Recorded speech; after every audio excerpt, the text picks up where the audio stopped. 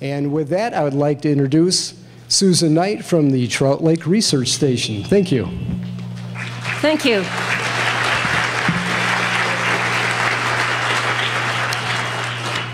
Thank you, everyone, for coming. What a beautiful turnout. I know you're just hiding from mosquitoes, though. Yeah, my name is Susan Knight. I work at the UW Trout Lake Station.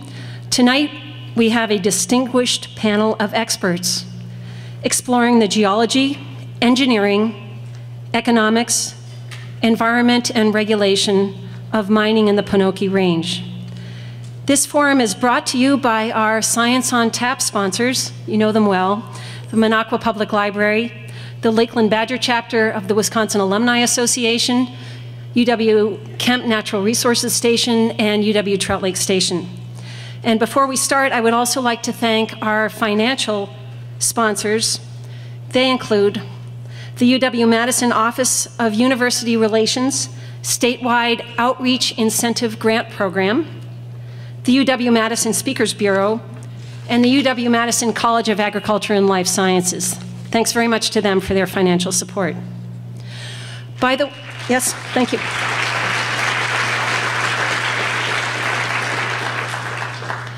This event is being recorded.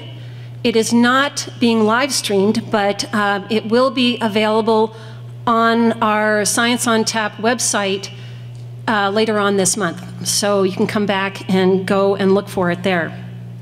Now, it is an honor for me to introduce our forum moderator, Mr. Larry Konopacki. Mr. Konopacki is Senior Staff Attorney with the Wisconsin Legislative Council staff. Responsibilities of the council staff include providing nonpartisan, legal, scientific, and other research services to the state legislature, among other duties. Larry himself specializes in natural resources, the environment, agriculture, local government, energy, utilities, and other issue areas. During the 2013-2014 legislative session, Larry was one of the council staff assigned to the legislative committees that handled the recent ferrous mining legislation.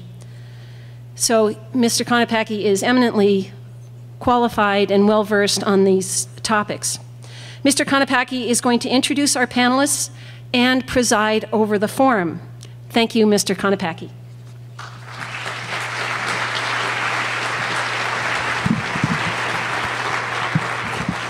Thank you, Susan. Thank you all for being here tonight. It's very heartening to see so many faces that have become familiar over the last few years to some of us who have been involved in the mining issue. I actually got here fairly late due to, in part at least, to the traffic difficulties south of town. But in the short time I was here, I saw at least 25 people that I recognize from the many hearings and many discussions and forums there have been on mining over the last few years.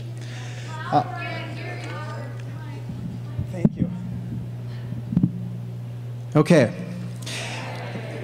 The goal of this forum, of the organizers of the forum, is to provide an opportunity for people to gather the information that they need to better understand ferrous mining and to form their opinions. Unfortunately, we don't have time to allow people an opportunity to express their opinions. We're going to try to work through this fairly rigorous schedule to get as much information in your hands as we can about this topic. There are resources available to any of you who are looking to add to your learning on this topic. The DNR's webpage has a significant amount of information about the potential mining project in Ashland and Iron counties. If you go, I actually tried this in the last day. You almost can't miss this information on their website. If you can get to the DNR website, you can search for mining, the word ferrous, Penokees, Gogebic, anything. It'll get you to their site, and they've got a wealth of information there to share with you about the process that this company is going through and the exploration that's occurring on that site.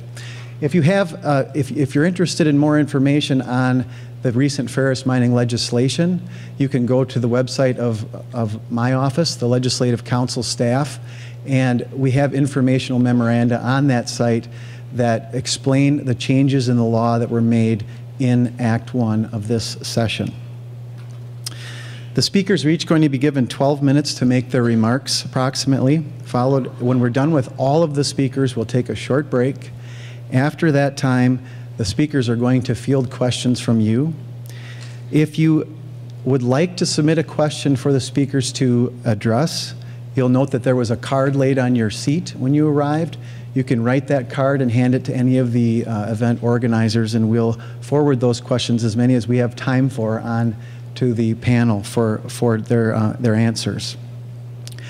We've already talked about silencing cell phones. If you could also please move your conversations outside the back room if you feel the need to have them. And please respect the speakers and other attendees who may have differing opinions from what you do. It's a goal of this forum to create an environment that is going to make it a comfortable environment for everyone here to learn. And to that end, we would ask that you please do not applaud, boo, or make any other outward expressions of support or disapproval of any of the speaker comments. Thank you again for being here and for contributing to what we hope to be a very productive and respectful forum. And with that, I'll turn it over to our first speaker, who is Tom Fitz from Northland College, who will be talking about the geology of the Penokees. Join me in welcoming Tom. Thank you.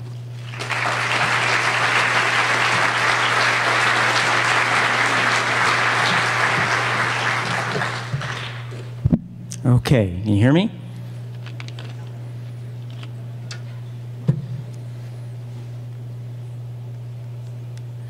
Okay. The layers of bedrock in the western Lake Superior region have been folded up into a great big U shape, kind of like a canoe, all right, with the oldest rocks on the outside and the youngest rocks on the inside in here. And kind of on the gunnels of this canoe are these fascinating rocks called iron formations, such as the great big Mesabi Range in Minnesota, where the majority of our iron ore in the United States comes from. Over in the Marquette Range, there are 2 active mines. And then the big one down here that we're talking about tonight is the Gogebic/Penokee Range. The range, it's the same range of mountains, and it's the same bedrock geology that goes from Wisconsin into Michigan. Over here in Wisconsin, we call it the Penokees, and commonly in Michigan, it's called the Gogebic Range. Okay, so in the Penokee-Gogebic Range, the iron formation is called the Ironwood Iron Formation, and it extends, represents it here on the red line, and it extends from southern Bayfield County, about 75 miles over into Michigan, to near Lake Gogebic. Okay, it's a very hard rock. It is composed of minerals that are very resistant to weathering.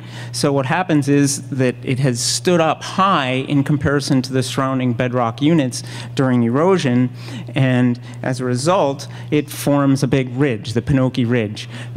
I took this picture from Copper Falls State Park, from the tower there, looking south, and that's Mount Whittlesey right there, and the whole ridge along here is held up by the very hard Ironwood Iron Formation. Okay, this is a bedrock geologic map of the area, okay, with sort of the gunnels of the canoe with all the layers tipped up. They dip to the north, okay, is what we say. So what we're seeing is the edge of the formations. The youngest ones are up here, the oldest ones are down here, and the iron formation, the Ironwood Iron Formation, is that red layer right in there. The area we're talking about tonight, okay, there's Mellon right there. The area we're talking about tonight is in this stretch right here. Okay, so if we take a slice across the Penokee Range, going from south to north, okay, here's the big bedrock ridge there. So the iron formation holds the backbone of the Penokee Range. And what I'd like to do is go through these 3 formations right here. This one is called the Palms Formation. This is the Ironwood Formation. And this is the Tyler Formation. So we'll go through those quickly. Okay, first is the Palms Formation at the bottom of this sequence. And the Palms, you can see see that the angle here, okay, off of the horizontal, the layers dip 65 degrees to the north. Okay, that's important for the mine geometry. Okay, so this formation, the Palms Formation, is primarily a quartzite, so it's a hard rock. It's mostly quartz, and it's got interbedded slate in there as well. Above that is the Ironwood Iron Formation, which is composed of magnetite and quartz primarily, all right, and the proportion of magnetite and quartz varies from place to place, vertically and horizontally, and it's the magnetite that has the iron in it, and so the grade of the ore, the quantity of magnetite and the grade of the ore varies from place to place as well. Okay, there are other minor minerals in the ironwood as well. Okay, there is some pyrite, and there is this is siderite. The pyrite is iron sulfide, and this is iron carbonate. Those are minor amounts in the iron formation as well. There is also, in some areas, there are layers of amphibole-rich rock, and the amphiboles is a whole big group of minerals, and this one, whoops, that one is the mineral grunerite in that layer anyway. There may be other amphibole minerals in there as well. Okay, and then above the Ironwood Formation is the Tyler Formation, which the bottom of the Tyler Formation, where it's near in contact with the ironwood, is primarily a black slate, right? And it also, whoops, it also has some pyrite in it as well. Okay, so this is another cross-section, geologic cross-section from United States Geological Survey, all right, with the three formations, the Palms, the Ironwood, and the Tyler Formation, all dipping off to the north. Okay, and all of these bedrock units are overlain by glacial deposits that vary from anywhere from 0 to maybe about 100 feet thick of a mixture of sand, silt, and cobbles and boulders, some pebbles in there too. And what that means is that with that mix, it sort of has a medium permeability, which means groundwater moves through it sort of a medium rate, okay, which could be important. All right. Okay, so the iron formations are fascinating rocks, geologically speaking, because they're all about the same age. All right, they were all deposited about 2 billion years ago, at a time when Earth was very different, and it probably had to do with the first abundant free oxygen in the atmosphere as a result of the first abundant photosynthesis, and that oxygen in the atmosphere actually reacting with dissolved iron in the water to be precipitated out on the floors of shallow oceans around the world in these layers of magnetite and quartz and these remarkable deposits. And they only occur in that time interval, and they haven't been deposited in that scale ever since. So it was just a special time in Earth's history. These rocks are also of great interest because of their the iron resource. All of our iron comes from iron formations. In the United States, we use about 50 million tons of iron ore per year. And iron is used in making steel, and anything that is big and strong, big durable goods are mostly made of steel. So it's an important resource in our society and has been for a long time. Okay. All right, so there is a lot of iron in the Ironwood Iron Formation. Okay, it's been estimated that the stretch from Mineral Lake, just west of Mellon, to Upson, which is over here, this stretch contains approximately 3.7 billion tons of economic iron ore. All right, so there's a lot of it in there, and it could play an important role in the iron industry in the future. All right, the area has had mines. There was active mining, underground mining from 1887 to 1967, and the mining in that time was done by underground mining techniques, and the miners were just going after the deposits of high-grade ore. And in that time period, 325 million tons of iron ore was shipped from the Penokee range. Okay, times have changed, and the modern mining techniques are such that open pit mining is now used in iron mining, and so it isn't just the high-grade deposits. Now it is profitable to go after taconite, which isn't the doesn't have the grade of the old ores, okay? So if a mine were to be put in the Penokee range, it could look something like this. This is the iron formation coming across here like this. This is the big Penokee Ridge. Mellon is over about here. Okay, Upson's over that way. And this is a stretch about 4.5 miles long, all right? And about half a mile wide, something like that, all right? So the Ironwood Formation, not all of the rock in there is of economic value, so some of it would end up as waste rock. And then the pit wall on the south would have to be laid down at an angle less than 65 degrees, so there'd be some waste rock from the Palms Formation as well. And then to access the lower parts of the Ironwood, some of the Tyler Formation would also have to come out, and those rocks would end up in the waste rock pile. Okay, some of which may end up back in the pit as well.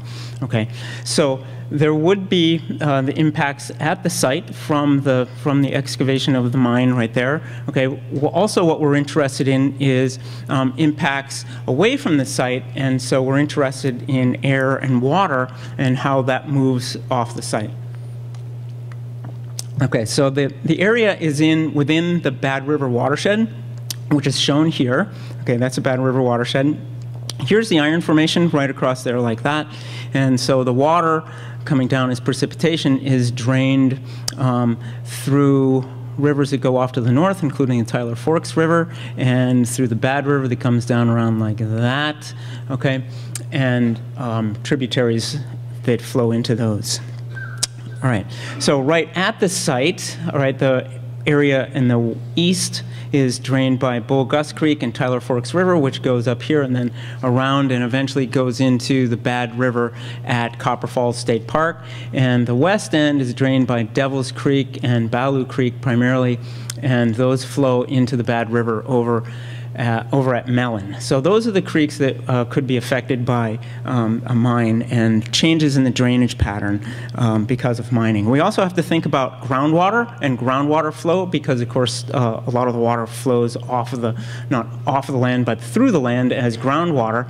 So we have to think about how groundwater flow would be affected as well, right? And it is likely that the permeability of the rock is greater parallel to the fractures than across the fractures, so probably, and what would happen is that the mine would have to be dewatered, which means that there would be pumps that would take water out of the pit, and so the water table would be drawn down, and the water table would probably be drawn down greater east-west than north-south because of the permeability along the fractures like that. Okay. All right, in terms of impacts from the mineralogy of the site, most of the Ironwood Formation is, as we mentioned, it is magnetite and quartz, okay, which are insoluble and don't add ions to the water. But the pyrite, when it is ground up, it's brought to the surface and it's in contact with air and water, can break down and put ions into the water, which can flow down gradient, ions such as sulfate, and that can affect habitat down gradient. All right. The other, another concern from mineralogy is the amphibole that I mentioned. All right. And the amphibole, again, it varies from place to place. It isn't everywhere. In some places it is quite abundant. And the issue with the amphibole minerals is that they can be, and they are at this location, they can be elongate fibers. They can be asbestiform or asbestos minerals and asbestos-like minerals. And as a result can be a respiratory hazard for people working in the area and that inhale these fibers. Okay, and I think that I will leave it there.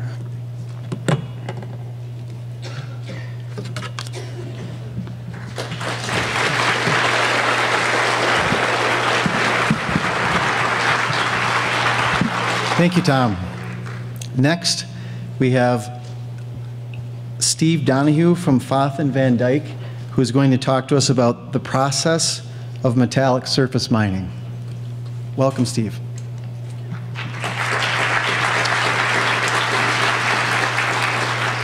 Thank you. I'm excited to be here and talk about this topic. I was given, I think, 12 minutes to talk about the process of mining. So it's going to be a little challenging. What I'll try to do is give you a little bit of a perspective as to what type of a process a mining company goes through to develop a project, the different elements of a mining operation, give you some perspective as based on photos and things like that from iron operations. I've also laced into the presentation some photos from other types of metallic mining operations. It's certainly a topic that's discussed here in Wisconsin. So you'll see stuff here from iron and copper and things like that as we're going through the presentation. I've tried to keep it a little simple so that folks can grasp what we're actually talking about when we develop a mining operation here. The stages of mine development. The development of a mine is actually a very intensive process. It incorporates a lot of engineering talent, civil engineers, geotechnical engineers, mine engineers, economists, bankers, geoscientists, geologists, geochemists, et cetera, all evaluating these deposits. And it starts out through geological surveys to try to identify where resources are, then goes through exploration, which could be drilling holes in the ground, things of that nature.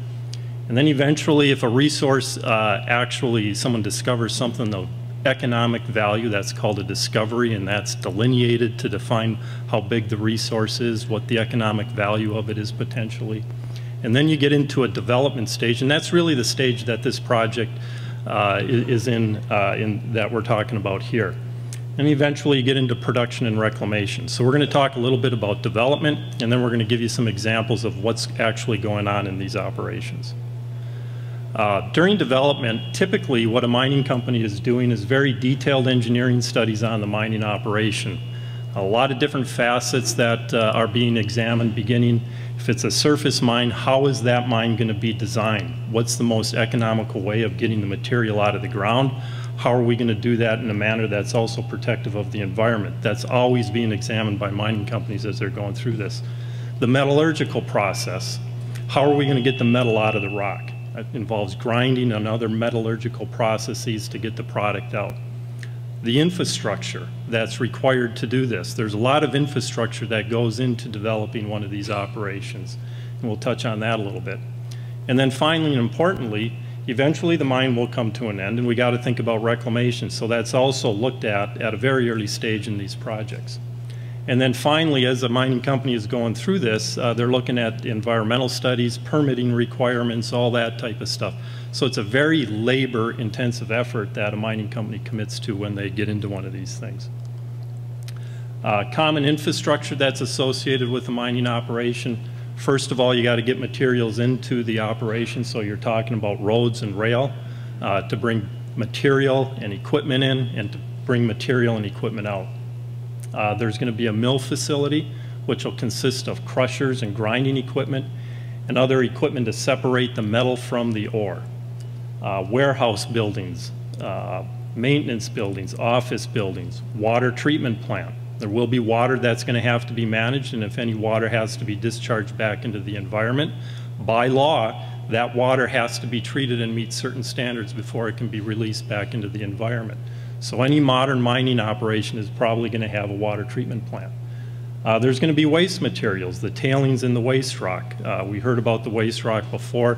Once that ore is ground and the metal is separated, that waste material referred to as the tailings has to go somewhere. So that facility has to be designed and engineered and operated in a way that's going to be protective of the environment. I believe you're going to hear Craig Benson talk a little bit about that later on. Also, there's going to be an electrical power supply. It could be an on-site generator. It could be electricity that's brought in via power lines. There's going to be a water supply system, laboratories, and other things. It's a pretty big operation that goes into developing one of these. Each element of the operation is highly regulated.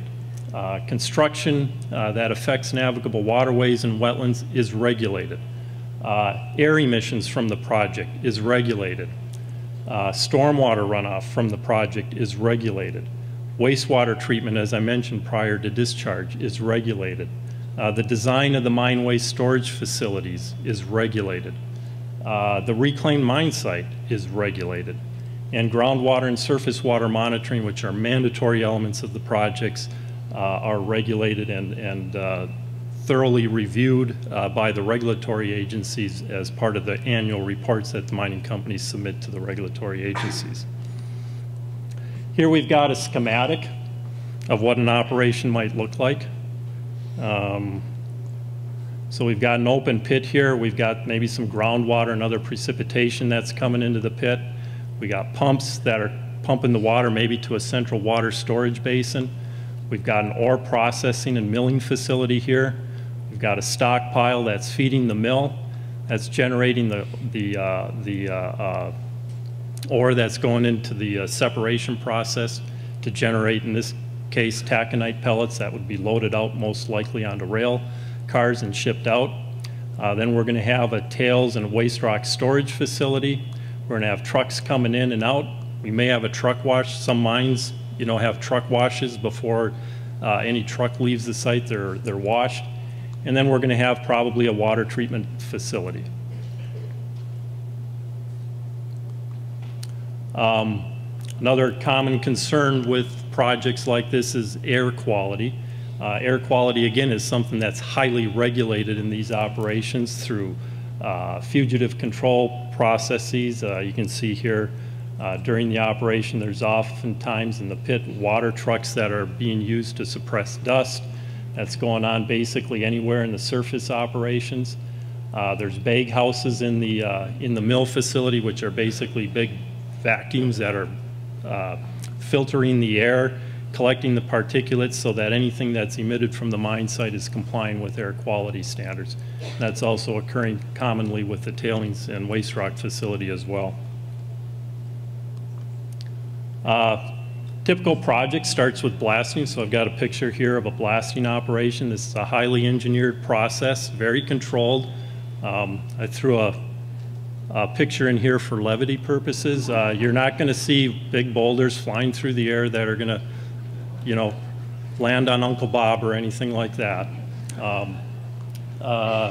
Blasting material costs money, and so typically there's blast engineers who specialize in tailoring the blast so that only the required amount of blasting agent is used just to loosen the rock up so that they can get in there and excavate that material.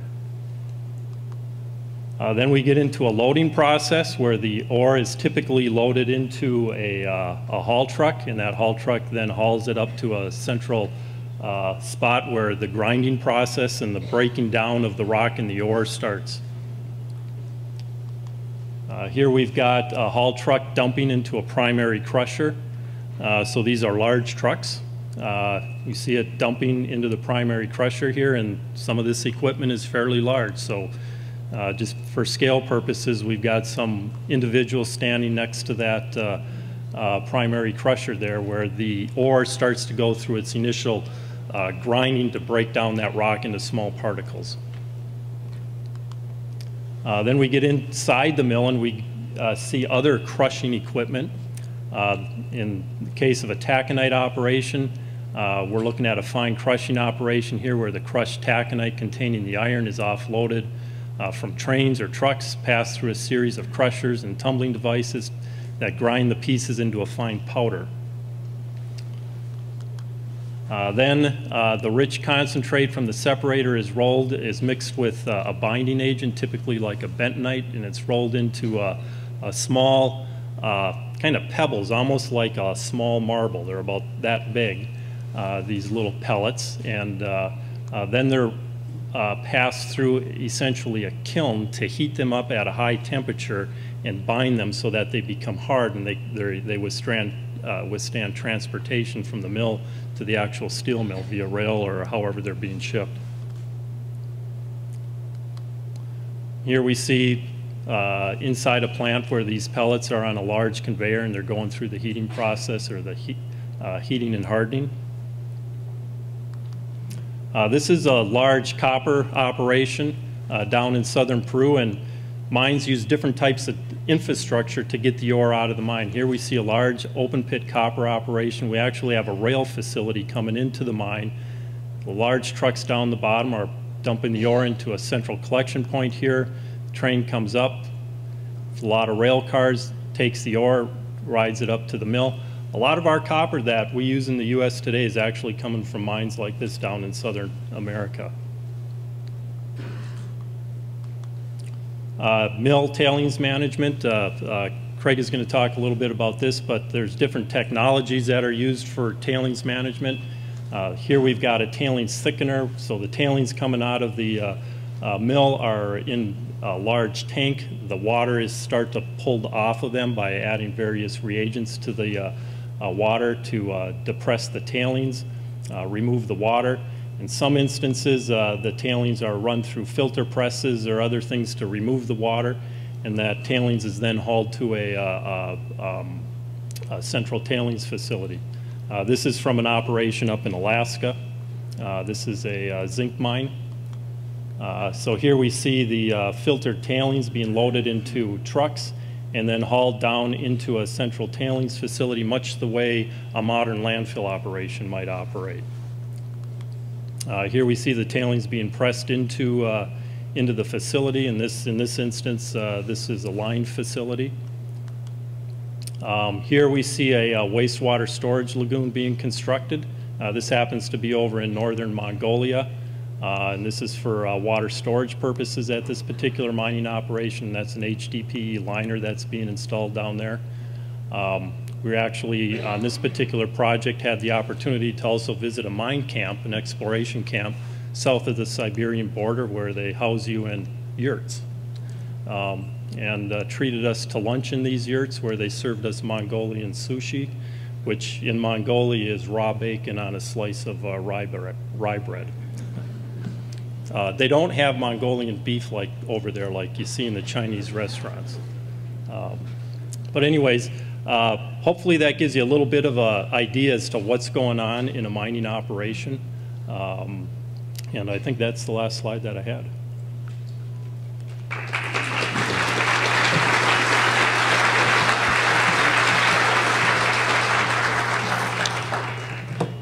Thanks, Steve. Next, we have Nick Parker from the UW-Madison talking about the economic impacts of mining. Welcome, Nick.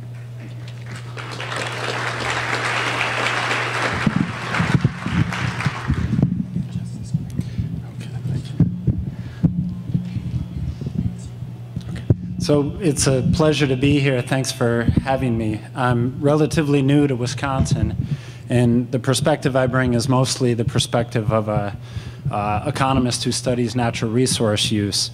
I have a bit of a personal interaction with mining, as I've lived in areas of Michigan and Montana where there was lots of mining going on nearby. So I call my talk Local Economic Impacts of Mining, Thoughts from a Two-Handed Economist. And that title is in deference to Harry Truman, who in frustration, in asking his economic advisors for policy advice, finally said, "Give me a one-handed economist. All my economists say on one hand and on the other."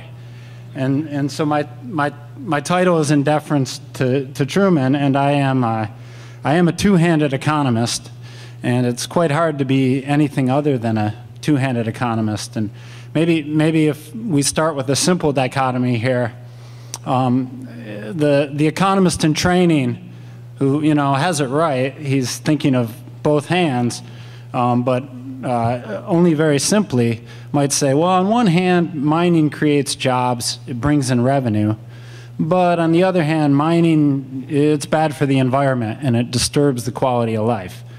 So this is the economist in training. And the more advanced and also nerdier economist could work in some subtleties here. And these are the subtleties I want to talk about for the next 11 and a half minutes or so. So within that umbrella of this, on one hand, mining creates jobs and revenues. The subtle thought is, well, it depends on how big the multipliers are. And yes, this is generally true, but how many jobs depends a lot on context. There's a second point there, a caveat, which is, mining jobs can be volatile in the long run. We'll talk a bit about that.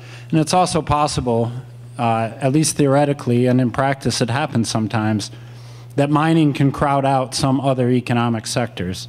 that also create jobs, especially those sectors that leverage natural amenities as an input in their production. And then on the other side, of course, it's much too simple to say, well, mining despoils the environment and quality of life. You know, we're talking about a modern regulated setting where there's lots of regulations that check behavior. Moreover, mining revenues are taxed, and that tax revenue is reinvested, sometimes in environmental quality, but almost always in community infrastructure. So you can see that these trade-offs are, of course, not very simple, and these are the subtleties I want to address and put a little more substance behind in the next few minutes. So on this issue of multiplier effects, just a brief introduction to the concept, which is the idea that a new job in natural resources or in mining, and these are well-paid jobs, someone who lives locally and works in the industry, and that job is going to be associated with the operation spending more on its inputs, supplies, transportation, and also the employees are going to spend on food, clothing, entertainment. The spending's often and usually going to be local. And so the effect of one job becomes more than one job. It multiplies, and you tend to get more jobs in, say, the transportation sector, the construction, the wholesale sectors, services, retails. This is the idea of the multiplier effect. And this is what happens when you bring in a new mining job. I'll skip over an example from some of my research. But so in preparing this talk, I tried to look into the academic, peer-reviewed literature in economics to say, what is the size of these multiplier effects? And I will say the literature is actually quite thin in terms of papers that actually have been reviewed by independent anonymous reviewers and made it through that process and been published. I couldn't find anything in my search about the multiplier effects of a specific iron ore mine, but I found some recent papers, one about the coal boom in Appalachia, and the estimate there is that 10 new mining jobs during the coal boom of the 70s and 80s created about 2 new jobs in services and retail. These are jobs local, not national or statewide, but local jobs. The oil boom in Canada, there's been a couple, one from 1996 to 2006 that was studied pretty extensively. And the multiplier effect from that boom is estimated to be a lot bigger.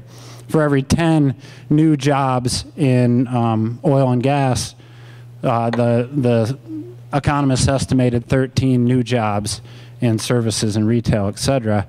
And then these are related to multiplier effects of manufacturing in general, which a recent study estimated about 25 new jobs for every 10 jobs, local jobs in manufacturing. There's also a big, what I would call gray literature that hasn't been peer-reviewed, that tries to forecast what the multiplier effects would be of metal mine openings, a copper mine in Arizona, taconite mines in Minnesota and Wisconsin. And when I read those, they're forecasts, so they're different than the studies I just talked about because they're estimating what will happen. The studies I talked about estimated what did happen, but the forecasted multipliers tend to be much larger than what I showed, and so it does beg the question of why. Why would these multiplier effects be larger? And I will say I didn't scrutinize all of these studies. I can offer some potential reasons. One is taconite mining is different. There's more upfront capital investments that can lead to more construction at the beginning, which can have bigger multiplier effects. It's also true from what I browsed in these studies is that by definition, the studies in the estimates of multipliers don't allow any crowding out of mining on another sector, so they're sort of constructed to generate positive effects. So, you know, when you're thinking about multiplier effects, it's important to compare projections with studies of what has actually happened. The second issue I want to talk about, those are short-run multiplier effect estimators. But if we think about the long run, and we're talking about mining, I think an issue that we have to confront is the volatility of the industry. Now, this is not to say that mining is the only volatile industry or sector. Lots of sectors are volatile. But mining does have this history of booms and busts. And the profitability of mining operations in the long run are certainly related quite directly to the international price of the minerals that are being extracted. And so what I show here is inflation-adjusted time series of international prices per ton of iron ore since 1900 from the USGS. And I think this image, this graph demonstrates volatility. Prices were quite high in the early 80s. They plummeted into the early 2000s and then ramped up from about 2000 to 2012. And this is when my understanding is that the mining plan in the Gogebic, the Penokee Hills kind of started showing up in the news, and when the plans were being put forth is at this peak price. Well, if you look at just what happened even in that 3-year period since 2011 and the present, the world price of iron ore has been halved. So it's a very, very dramatic change. And this is important because if we're thinking about mining as an economic engine, we have to think about what's going to happen in the longer run and what conditions might cause a mine to be shut down. On June 3rd, there was a report in the mining.com website where there's a spokesman says if prices go below $80, and right here what I show is close to 100, a lot of miners will disappear. And then in a USGS 2014 report that I've highlighted here, there's a discussion about production lines in Minnesota and closures in the Empire mine, not closures, temporary idling of the mine. So the point is just to say that there's forces that are non-local that affect the profitability of mining, and it makes that industry somewhat volatile. Something to think about. An example from my own research is a colleague and I studied the 1970s and 1980s oil boom and bust in the US West. And that boom and bust was triggered by a big ramp up in the international price of oil circa 1974, and then a crash in about 1985. And so the dark counties, the shaded dark counties in the map are counties that experienced this boom bust, counties that had big endowments of oil and had a big influx of oil development and drilling during that boom period. And so what we did is we tracked their economic outcomes and we compared them to neighboring counties that didn't have oil and gas to try to estimate the impacts of this boom bust cycle on the economies. And what we found was in part not surprising and in part surprising to us. If you focus on the per capita income graph, which is, I guess, on your right, you see that the dark line, which is the counties that had oil and gas that boomed and bust, their per capita income grew relative to the non-oil counties on average pretty significantly during the boom period. But what is surprising is what happened after the bust, and that is there was a reversal of fortune. The counties that had the oil and gas fell below in per capita income, which may not surprise you that initially that happened, but what was surprising to us is that these disparities in per capita income persisted for 15 years after the bust, which means that in the longer run, you need to consider the drawbacks of specializing in a volatile industry. With that being said, I looked at mining jobs by county in the area and compared them to total jobs, at least in terms of 2007 data. And I don't think the opening of a mine here in northern Wisconsin puts at risk the counties of being over-specialized in mining. In fact, a good economic development strategy is often diversifying your economic base. And in this case, diversification would be more mining since there isn't much now. So I wanted to make that point clear. How much more time do I have left? Okay.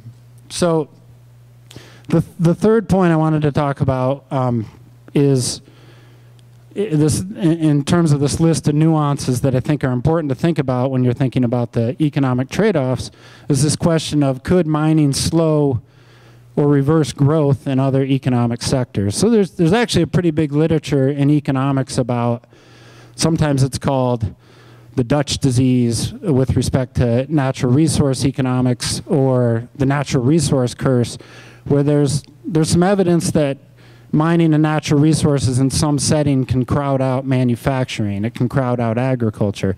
I don't want to talk about that because I doubt it's important in this setting. But one thing I wanted to raise attention to is the question of, what could the impacts of mining be on tourism, recreation, and amenity-dependent businesses? It's plausible that these industries, which rely on beautiful landscapes as an input, could see slower growth if they're next door to a mine. The letter that I've posted here is an excerpt from a letter signed by 200 economists to President Barack Obama back in 2011. It makes this point, I think, pretty clearly, and it's a controversial point, and there's counterpoints to it, but I want to read a few points from the letter. And it's in the context of conserving public land in the U.S. West, but I think the general themes apply here. So the letter says, "Dear Mr. President, the rivers, lakes found on public lands have helped transform the Western economy from a dependence on resource extraction industries to growth from in-migration, tourism, and modern economy sectors such as finance, engineering, software development, and healthcare. Increasingly, entrepreneurs are basing their business decisions on the quality of life in an area. Businesses are recruiting talented employees by promoting access to beautiful, nearby public lands. Studies have repeatedly shown that protected public lands are significant contributors to economic growth." This is signed by 200 economists, some of them Nobel laureates. So it's not crazy talk, but the impact of natural amenities on economies, of course, depends on local conditions, which vary, and not every place is next to Glacier National Park. That's certain. So the final point I want to make is to speak to the potential value of having a mining industry plus environmental quality. And the last speaker talked about the regulations that help make that true, that you can have mining jobs and environmental quality, which is like a win-win. And to make this point, I want to point to some recent economic estimates from Pennsylvania, and they pertain to natural gas fracking in Pennsylvania and the effect of fracking on nearby property values. So what the researchers did, they're economists, is they compared the impact of natural gas development on nearby property values, and they drew a contrast between property that is on the public water supply, piped water, and properties that are on well water. And the reason for making this contrast is the perception is that fracking risks contaminating groundwater, and that risk is much higher if you're on well water. And what they found is that the boom, the natural gas boom, had a positive impact on properties that were on public water supplies, 10.7%, a big increase. And that's presumably a response to the economic boom and the value of that gets capitalized into property. However, if you were on well water, there was an offsetting negative effect. And that negative effect outweighed the positive effect to the tune of, a decrease in property values of about 13%. So the point here is, if you get in a situation where you can have the boom and the jobs without the perception and the risk of contamination and decreased environmental quality, then you can have this kind of win-win.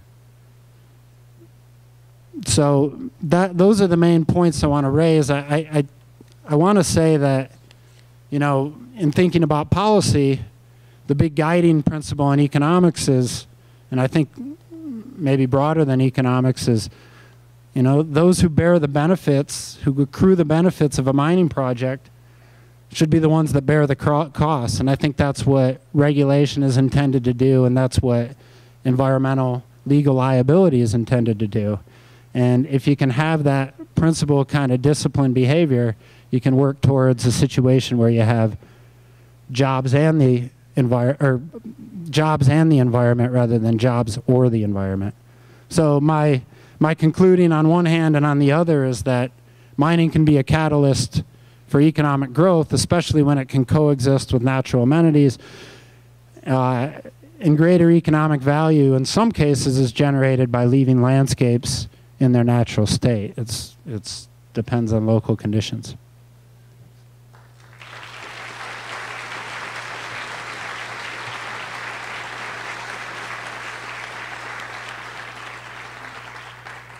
Thank you very much, Nick. Next, we have Cyrus Hester from the Bad River Tribe of the Lake Superior Chippewa to speak with us about environmental issues related to the proposed mine. Welcome.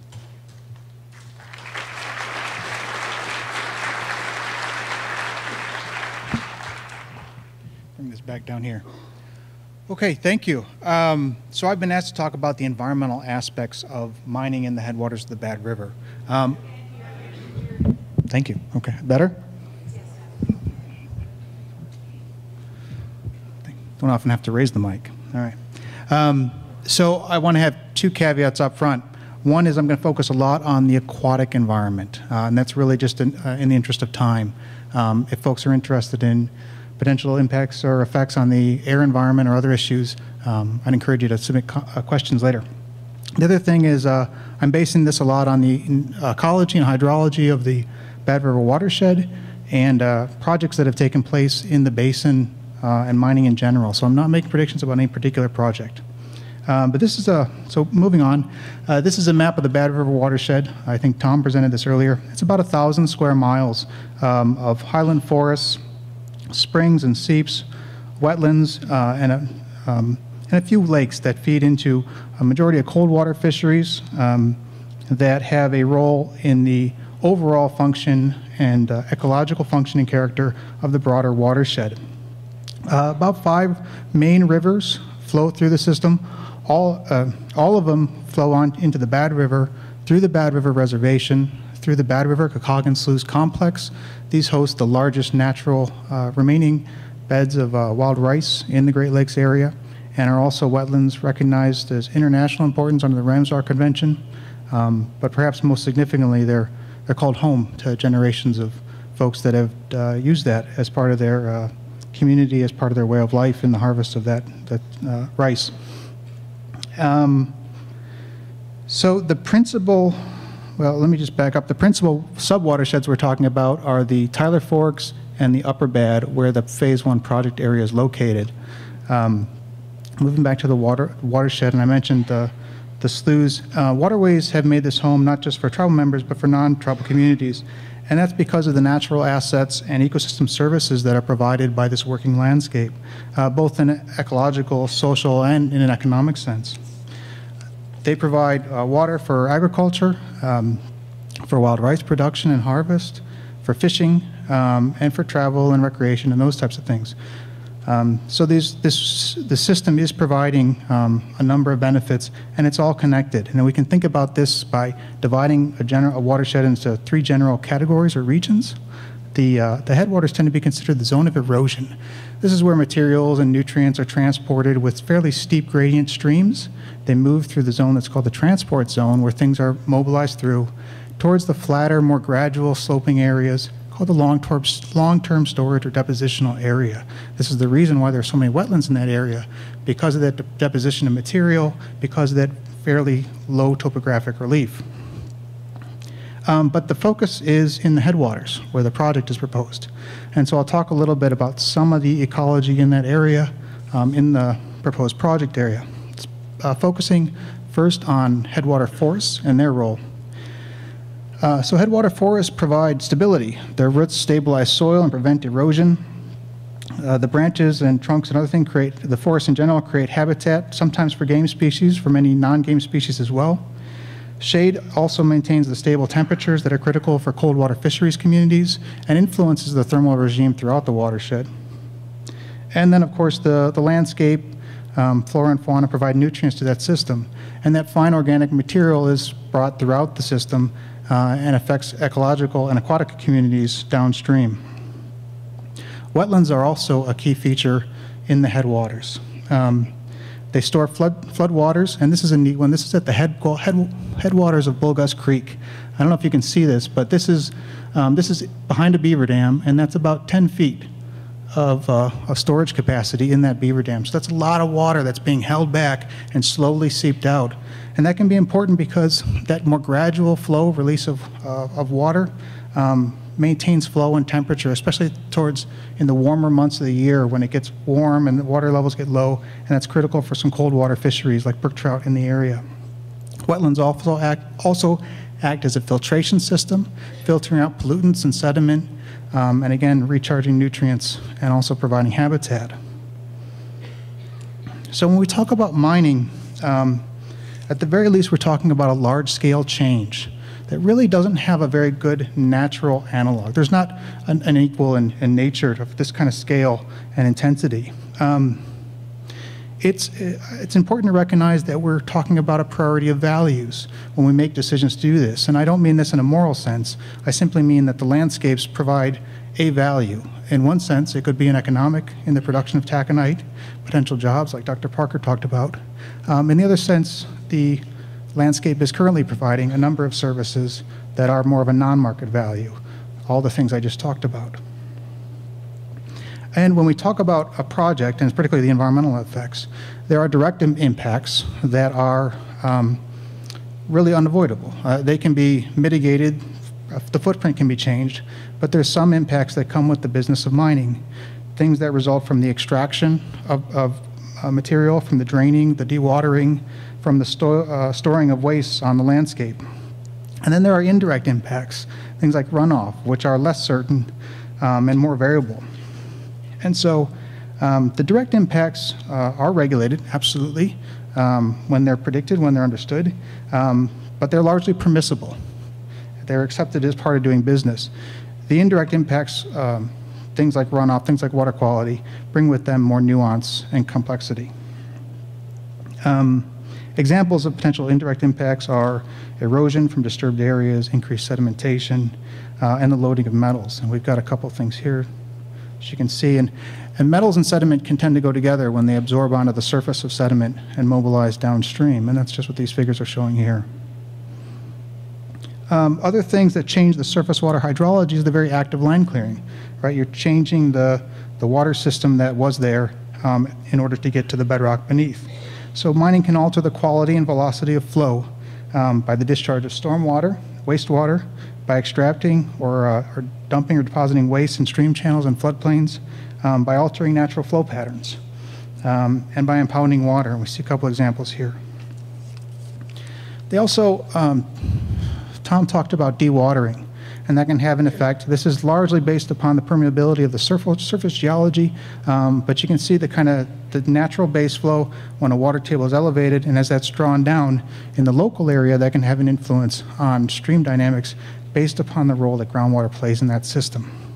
I should note that from what we see about the abundance of wetlands, cold water streams in the area, I don't know if I said this before, but we should think about the groundwater and surface water really as one continuous system, because they are very highly coupled in this area, just based upon what we see on the surface. So this change in the physics of the hydrology can have implications on and off site depending on how the plan is implemented, what the changes are. But some examples, some very common, kind of straightforward, obvious examples are the placement of tailings, the construction of the mine pit, and associated infrastructure. Physical changes to the landscape that can alter that hydrology and have effects downstream potentially. And I mentioned groundwater. I won't go into that other than mention, we talked about dewatering, the potential for it to affect the surface system.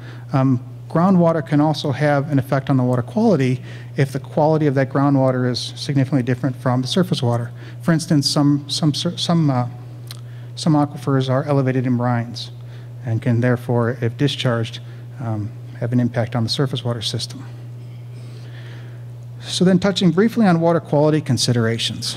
And this just shows some of the typical examples how water and precipitation can move through a waste system. That depends a lot on how it's engineered and constructed. So water and oxygen moving through, whether it be runoff, infiltration, down into the groundwater. These are all possible. Again, I'm not speaking to the engineering controls that might be implemented. But when we look at iron ore projects, metals, heavy metals, and otherwise that tend to be associated with these types of projects are things like manganese, chromium, magnesium, cobalt, nickel. These are what we're talking about that have to meet the water quality standards. And they tend to be trace metals, so relatively small concentrations in the ore, but because we're talking about such large-scale and intensive projects, big things have small beginnings, and it can become an issue. Water quality is really focused on for mine projects because once an issue is detected, particularly if it's associated with the waste, it's hard to address the issue after it's begun because you've got tons of rock or material that's coming from. So upfront, good science is very important. Also, just a note, this is just an example. It's not meant to relate to the specific site, but that toxins can have synergistic effects aside from any single metal. And so this is a case on one specific annelid where cadmium and copper had a multiplicative effect on the toxicity, which highlights really the complexity of ecology and the effects on the environment. And then, of course, selenium. In Michigan, selenium has been an issue. How that relates to the geology on the local area, I'd have to leave for Tom or others, but at higher levels that can affect fish development, and of course we're talking about a lot of very important fisheries resources both on the site and downstream. So something to be aware of, something that needs to be considered in the development of any project and review. And then last, we talked about sulfate. Sulfate can be generated from the liberation of high sulfur ores. Pyrite's a very common example that's cited. Elevated sulfate levels are fairly common in the Iron Range in Minnesota, and what seems to happen is it mobilizes downstream, deposits in the wetland environment, and then converts back to a sulfide that inhibits the root tissue and compromises the fitness overall of wild rice. So the concentrations that come out of that are very important, and to what extent they mobilize and deposit downstream. And we're talking about on the scale of generations, because that's really the interest of the tribal community, is to maintain this into perpetuity for the community, just as the ancestors did. And this elevated sulfate levels are not necessarily related with acid. The same chemical processes take place, but you can have elevated sulfate without having acid. And I think that's an important thing to remember, because oftentimes we talk a lot about the potential for acid generation, which is a very meaningful thing to review when anytime pyrite is known to be present. But some of these effects, the leaching of metals under neutral conditions, elevated sulfate, can happen irrespective of generating acid. And so this is an important part of the future review process and the science that I hope will go into it. So yeah, that's it. Thank you.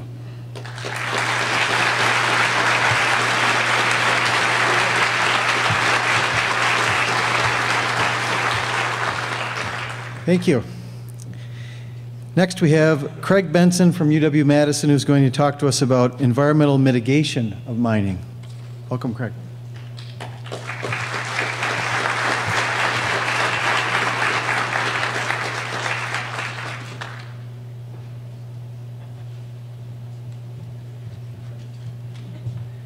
Thank you. It's good to be here. I've lived in Wisconsin 25 years now, and what I see here tonight is one of the great things I think about our state, our commitment to the environment, our commitment to community, and our commitment to doing things right. And I came here, I grew up in eastern Pennsylvania, and we lived both in the Lehigh Valley, which is a very industrial area, and we lived in the Pocono Mountains, and we used to go between those two. And I always had this opportunity to see these two very different worlds, a very industrial community, a kind of dirty community, and a very beautiful community in the Pocono Mountains. And in fact, when we would go travel between those two, we would go past this New Jersey zinc smelter where there was not a single living thing around it for a mile. It was a different day. But it taught me something, that we had an obligation both to have industry that supported our economy, and that we also had an obligation to protect our environment, and that really the goal was the nexus of those two things, to support our economy and then to develop engineering and other control systems that allow us to protect the environment. And that's what really drove a lot of my career, is to be at that interface. And I've been doing it at the university for 25 years. And we depend on a lot of things in our world. And my work has largely been how we manage wastes from different types of industrial systems so that we can essentially have the industrial processes continue that support our good quality of life, but protect the environment at the same time. And I think when we look at any particular industrial process, we need to look at ourselves. How do we rely on that? And then what is our stewardship responsibility? So, for example, you look at, and all of us use mined products every day. Does anybody have a smartphone in their pocket? Yeah, these smartphones, you know what, these are really neat. The glass, this is like magic glass. You touch it and it connects to the internet. That's because it's got an indium coating on it. That glass is a special glass. It's got a mined element on the surface. So all of us who have smartphones enjoy this really wonderful aspect of a special element that's on our products. So we use these materials, and we have an obligation then to be able to use them in a way that's environmentally protective as well. When we talk about mining, a couple of the really large impacts are associated with one that Cyrus talked a lot about water. There's a lot of water that gets moved in mining operations. Some of it gets contaminated. It often gets moved in and out of watersheds. That's one of the major impacts. And another side of it is about the waste that we generate. Waste rock, heard a little bit about that from Steve. We heard about that from Cyrus and some of the other speakers as well, and something else called tailings as well. These are essentially waste products of the process that are generated to give us the ore resources that we rely on for the things that bring us quality of life. And waste rock is essentially that rock that we remove to get at the ore. We have to remove it to get at the material that we want, to be able to extract the resource out of that ore that's important to us. For example, iron. And these materials, ore could be copper, could be lead, it could be zinc, it could be phosphate. The tailings are the other side of that. We take the rock, we bring it into a plant, we crush it, often crush it into a very fine particulate, and in many applications then we extract the metal from that particular particulate, and then we're left over with some leftover mineral matter, which we have to manage. And what's unique to both of those materials is that we brought them deep into the ground and we brought them up to the surface. So we brought them to the surface in a really unnatural environment. You know, they've been deep down on the ground for 1 million years. And all of a sudden we bring them up to the surface, very different condition. It's a condition which is rich in oxygen, rich in water. It's a very different type of environment. So we've taken something and really changed its environment that it's in, and therefore it behaves differently. And that's the big challenge that we deal with, is how to manage these materials in an environment in which they haven't been in millions of years. And some materials, when we bring them to the surface, are relatively inert at the Earth's surface. They essentially put them on the Earth's surface and they have no impact. Others are very reactive, and they can create some environmental damage that we need to be cognizant of. So we think about it, they're just rocks, right? We just bring them up to the surface. Well, a lot of these rocks, as I indicated, they've been way down below the Earth. Some of them maybe only 100 feet, but maybe some are a mile or more. And where oxygen concentrations are low and water is less frequent, and we bring them up, they can contact with oxygen. And that creates oxidation of minerals, and that tends to liberate minerals and create other types of reactions that occur. And that can liberate other kinds of metals, other types of contaminants that can affect groundwater and can affect surface water as well. Just an example, I got to have a little chemistry in here. I'm an academic. I'm an engineering professor. I got to put a little bit of math and chemistry in this. But a simple thing that happens. That's a picture of pyrite on the right. And this is a chemical reaction. It's real simple. We take pyrite, we mix it with oxygen, which it hasn't been in contact with, water, and it reacts. And we create sulfate. That's a sulfur compound. Iron gets dissolved in the water, and hydrogen or protons create acid. And of course, acid, we know, dissolves things, right? And it dissolves things and liberates other metals into the environment. And so that's just one example of something that can occur in mining. That's a acid mine drainage phenomena that liberates metals, and then those metals, which have long been stored in the rock for millions of years, all of a sudden are mobile in the environment and can escape. Another one that Cyrus mentioned, one I work with a lot these days, is managing selenium. Selenium is another element that's in rock. And rocks that are deep below the earth, we bring them up to the surface, and in contact with oxygen, and that selenium, which has been bound very carefully in the rock, all of a sudden is very mobile. And selenium forms something called an oxyanion, and that oxyanion is something, when it gets in water, it moves very quickly and very rapidly without any abatement. And so we have to deal with these issues. And this happens regardless of where we bring the rocks from. In fact, you've probably seen county roads or highways built by your house. We use limestone granite for building those roads. You know that metals leach out of that gravel that you put underneath the concrete of the asphalt? We've measured that. Sites down in southern Wisconsin. We've measured cadmium and chromium leaching out of the dolomite and limestone that we use for base course and roadways. It's not uncommon. And so it's really about, we realize this happens in all rocks that we bring to the surface because we put them in an unnatural environment. It's just about controlling it. It's really about controlling how much can get into the environment. And that's really what my business has all been about. It's about how do we control the waste in our environment and keep them separated from the water and the air that we rely on. And one of the things we need to keep in context when we talk about how much they're escaping the environment and how much can we allow is that all these elements that release aren't so bad for you. I was dealing with an interesting project with both selenium and zinc, and there was a big uproar about release of this environment, and this newspaper article came out in the same day about flu fighters and how we had to be eating these elements at the same time. So it's about balance. Some of these things we need in our diet, they're healthy for us. Too much, and it's a problem. And so it's about balance and how much we can allow into the environment. That's really what about mine waste containment is. We have a waste within a waste material here. Maybe it's waste rock, maybe it's tailings. And what we've done over the last couple of decades is figure out how to engineer systems to contain and isolate these materials essentially in perpetuity. We developed very sophisticated lining systems, cover systems, collection systems that go in the base. Actually, a lot of this technology being developed right here in Wisconsin that has been proven to be very effective worldwide. We use materials like this. This is a lining system. We call this a composite liner. Has a clay liner and a geomembrane. It's a heavy-duty plastic sheet that goes on top of it. We call this a composite barrier system. That clay and plastic work together to create an extremely effective barrier system. And we've demonstrated the effectiveness of these barrier systems around the world. Sometimes we build them out of synthetic clays or just synthetic clay liners, and I brought some of these materials if anybody's interested in afterwards to take a look at. And then we have collection systems to collect that contaminated water that's associated with the waste rock or the tailings, so we can take it to a treatment plant and manage it. Sometimes we use multiple layer systems as well. If we're really concerned about the contaminants, we can use multiple layer systems. These have been found to be so effective that essentially nothing escapes from them.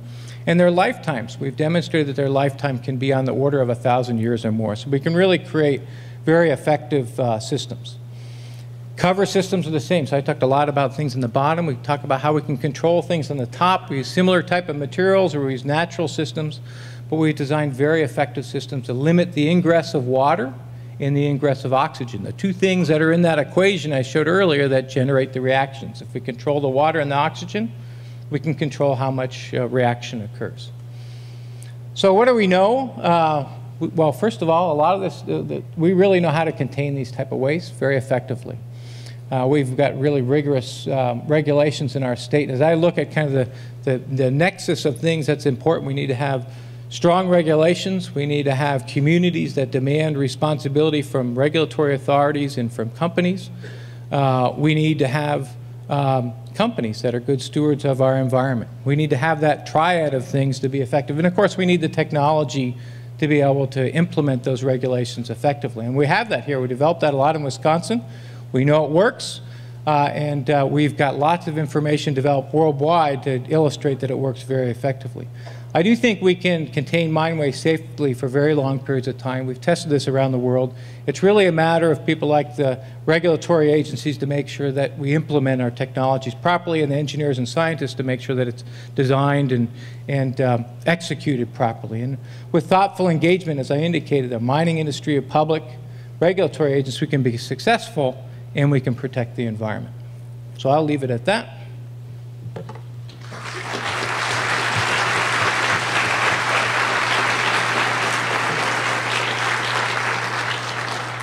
Our last speaker tonight before the break is Ann Coakley from the DNR, and she'll be speaking about regulating metallic mining in Wisconsin. Welcome, Ann.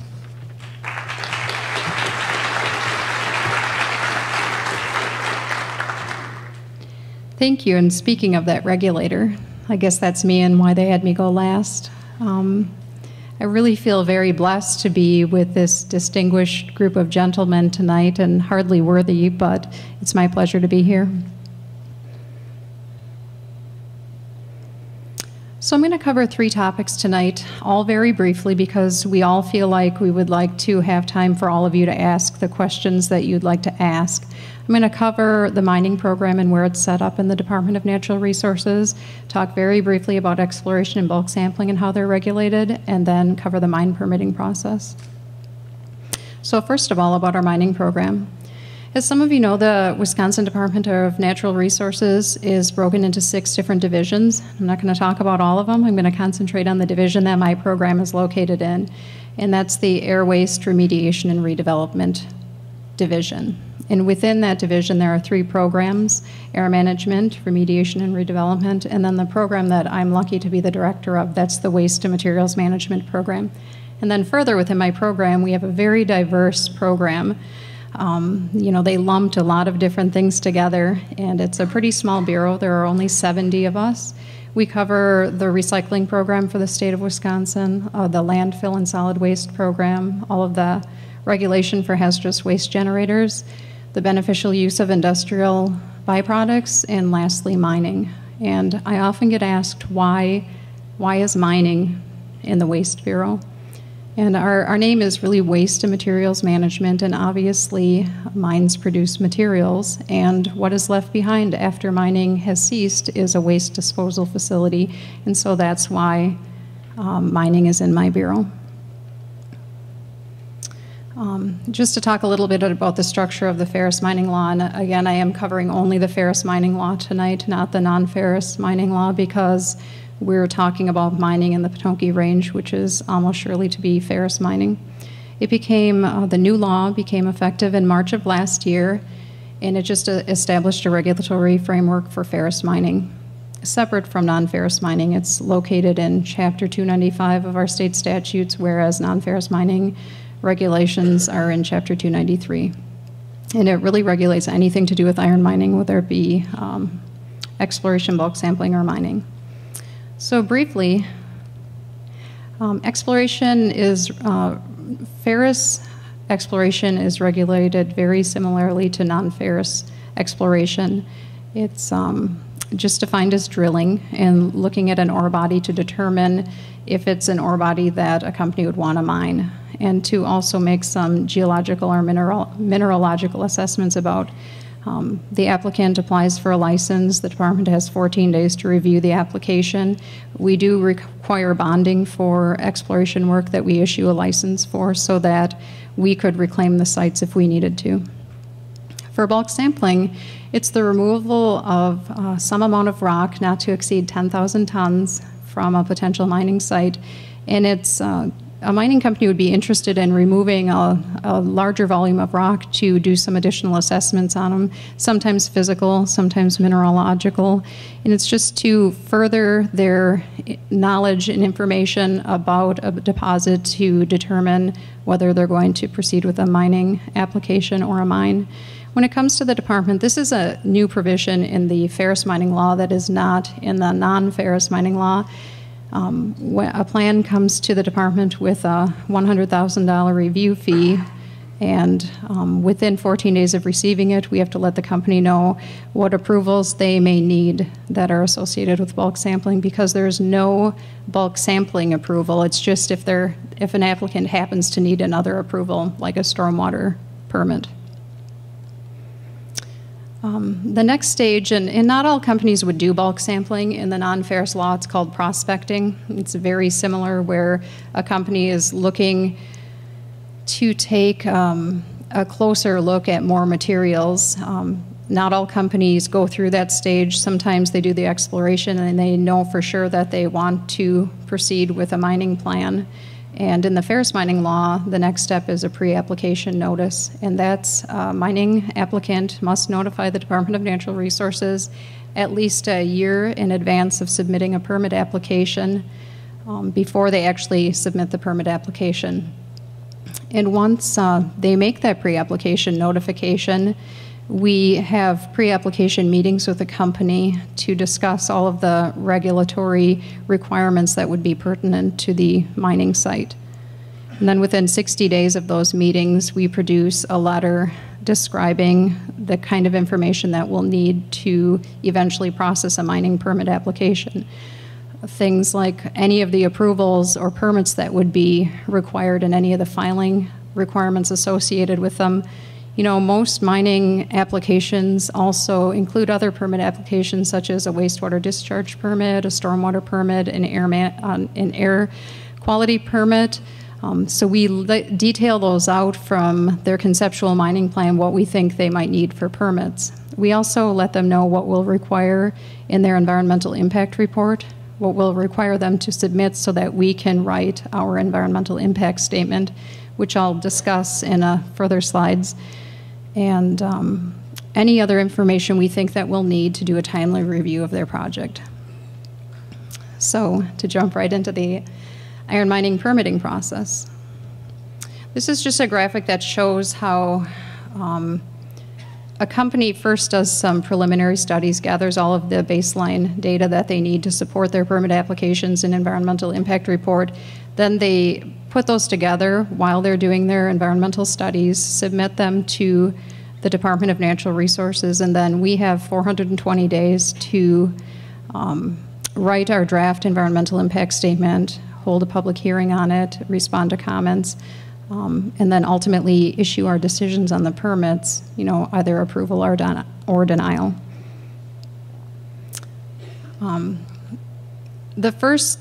After a company feels like they think they're going to apply for a mining permit, they do extensive environmental studies, baseline data collection on surface water, groundwater, air quality, species, whether they be plant species, animal species.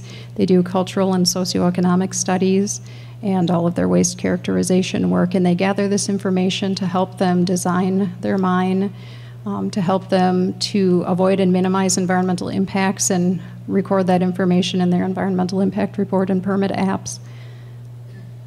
They also do a lot of environmental modeling to predict how surface water and groundwater will respond to mining activities in the future to ensure that the surface water and groundwater does not become contaminated by the mining operation. A lot of baseline studies are needed to develop a mine. So when the company has collected sufficient data to be able to produce an environmental impact report and apply for their permits, they send those to the department in a complete application. And in that application is a mining plan, a reclamation plan for how they plan to eventually reclaim the site and what the site will be after mining has ceased, and then the waste feasibility study report detailing what their waste facility will look like and how it will be monitored in the future. Then they also have to give us proof that they have all of the local approvals that they need and other statewide approvals. And then, of course, the federal government also has approval authority over mining, whether it be the Environmental Protection Agency, the U.S. Army Corps of Engineers, possibly the U.S. Fish and Wildlife Service. Usually one of the agencies will take the lead for all of the federal agencies, and those permits are obtained by the mining company outside of our process. So what is the environmental impact report? This is a report that the mining applicant prepares on their own, and they have to present an analysis of what the environmental and socioeconomic conditions are in the project area at the time that they're applying for the permit. They have to have a complete project description, and then the projected impact of the mining project on the conditions both locally and regionally. And then they include an alternatives analysis that describes how they will avoid and minimize environmental impacts, and how, if they have environmental impacts, they might be mitigated. So the company gives us they collect their baseline environmental data and submit that to us with permit applications and their EIR, and that's when we draft our environmental impact statement and have a public hearing and eventually write a final environmental impact statement. Our environmental impact statement, there seems to be a lot of confusion regarding what is an EIR versus an EIS. So again, the EIR is submitted by the applicant, and it talks about the potential environmental impacts and how they will be avoided, minimized, and mitigated. And then we write an environmental impact statement, and that's our agency view on the project, and it's a disclosure document to disclose those effects and how they're going to be avoided, minimized, and mitigated. It's not a report that makes the permit decisions. Those are made on individual permits that are submitted to us. And it's prepared by the decision maker, which in the case in Wisconsin, that is the Department of Natural Resources. The ultimate decision is made by the head of our agency, and we disclose the potential effects, whether it be an environmental effect on surface water, groundwater, wetlands, or if it's on tourism, employment, schools, and the like. Once we receive the information, we have some time to determine if it's complete or not, and once we do, we have 420 days to make all of the permit decisions and to write the EIS, including having the public hearing and responding to comments. We do the completeness check. We have 30 days to do that. And then we do an EIS scoping process. We let the applicant know if there's any additional approvals that are going to be required, and we draft the EIS. We have a public notice of availability and informational hearing, and we have to have that within 60 days. And then there's an official 45-day comment period, and we issue a written summary of the responses that we receive from the public comment at either from the hearing or in writing. And then we have to complete our final action to approve or deny in a written decision of all of the permit applications we receive, and this is all within the 420 days. And this is just straight from our statute. The DNR will approve or deny an application for a mining permit in writing and shall include a list of reasons for its decision with clarity and in detail. Lastly, I think this is my last slide.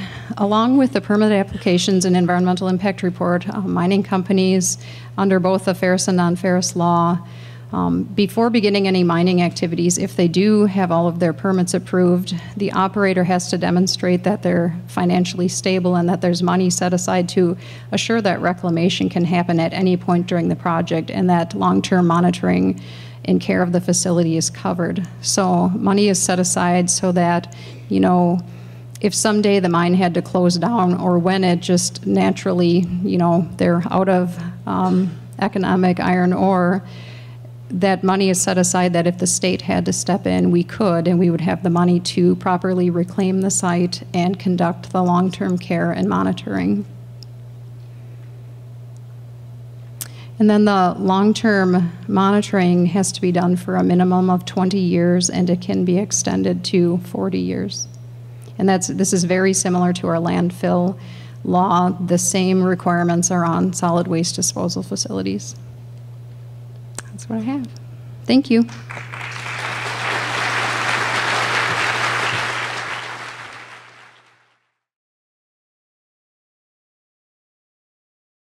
Okay, thank you. Our first question is a three-part question, and I'm going to assign it to three of our speakers to start.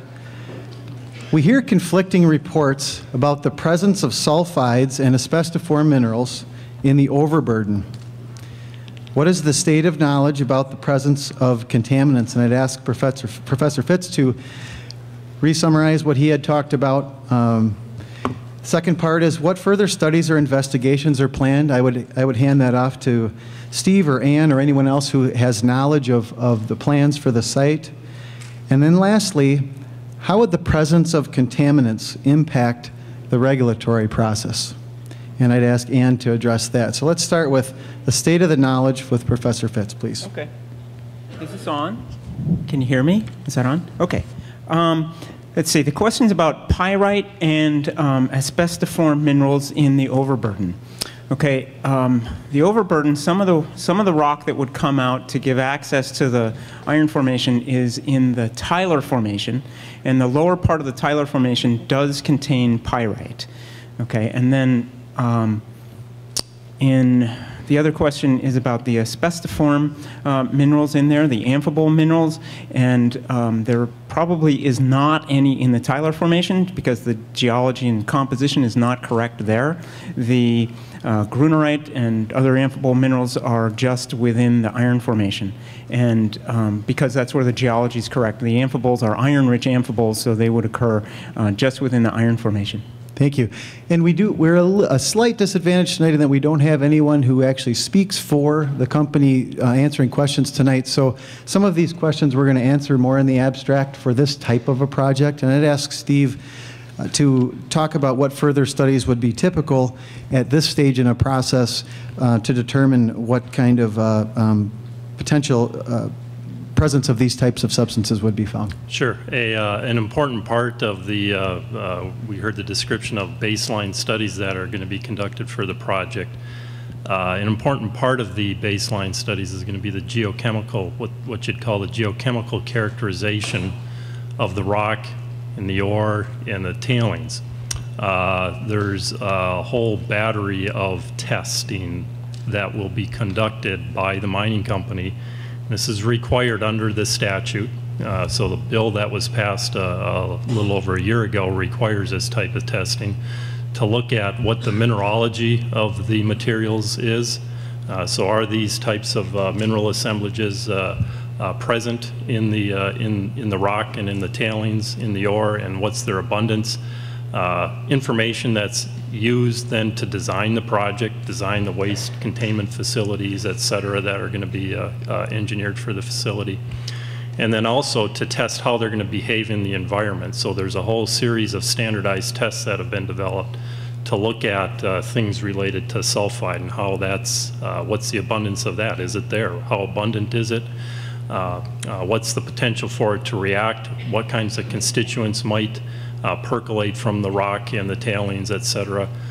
Very extensive testing program that is required under the statute as part of the baseline studies that have to be documented and provided to the regulatory agencies and then factored into the engineering of the project. And then, Ann, you had talked about this to some degree in your presentation. Could you summarize for us how, I'll rephrase the question a little, how the potential varying degrees of potential presence of these types of substances could impact how the regulatory process would proceed? Sure, and I'll add to what Steve just said in that when the company is doing their waste rock characterization and ore body characterization, all of their geochemical work, the Department of Natural Resources would also do verification samples where we would split samples of the rock, split water samples, groundwater samples, and by split I mean we would collect our own samples while the company's collecting their own, and we would use the State Lab of Hygiene just to do verification sampling, and we did that with the Crandon project and the Flambeau project, and we continue to do that today with the long-term monitoring of the Flambeau project. And then to get to the question about what could things mean to a mining project. So what we know right now is that both sulfides and amphiboles have been noted in the Penokee range, and that dates back to well over a century ago and has been confirmed many times since then. What we don't have is a lot of data on it, a lot of laboratory data at all. We don't have much at all. And so we can't make a conclusion about the concentration or the distribution of these materials at this time, but it will be the most important part of this project to do the geochemical characterization. And then what it means for the project, it's hard to say right now because we've had iron mines that have had sulfides in them, like the Jackson County iron mine, which does have some pyrite, where that wasn't a problem with the Jackson County iron mine. However, there have been other mines where sulfides, iron mines where sulfides have been a really big problem. And if there's a large concentration of sulfides, it could mean a lot of different things. It could mean the company would have to alter the way that they operate the mine. It would have significant impacts on what type of waste facility they would design, whether it would need a liner and a cap, and leachate collection and treatment, and just how that ultimate waste disposal facility would be designed and operated, and then eventually closed and monitored. And it's really just too hard to say right now with what little information we have. And while you have the mic in your hand, Ann, could you explain to everyone precisely what step in the regulatory process the current proposal is in for the Penokee project? Sure. The company, Gogebic Taconite, is in the baseline environmental data collection stage, and I believe they're also working on their mining design. Thank you. The next question is for Professor Parker, and it relates to the economic impacts on communities that range farther beyond what we saw on the maps today, maybe outside of the Bad River watershed and outside of the area of the deposit. What kind of an economic impact can we see as we move farther and further away from the mining site in areas such as Minocqua, Eagle River, Rhinelander, and up into the northwest part of the state?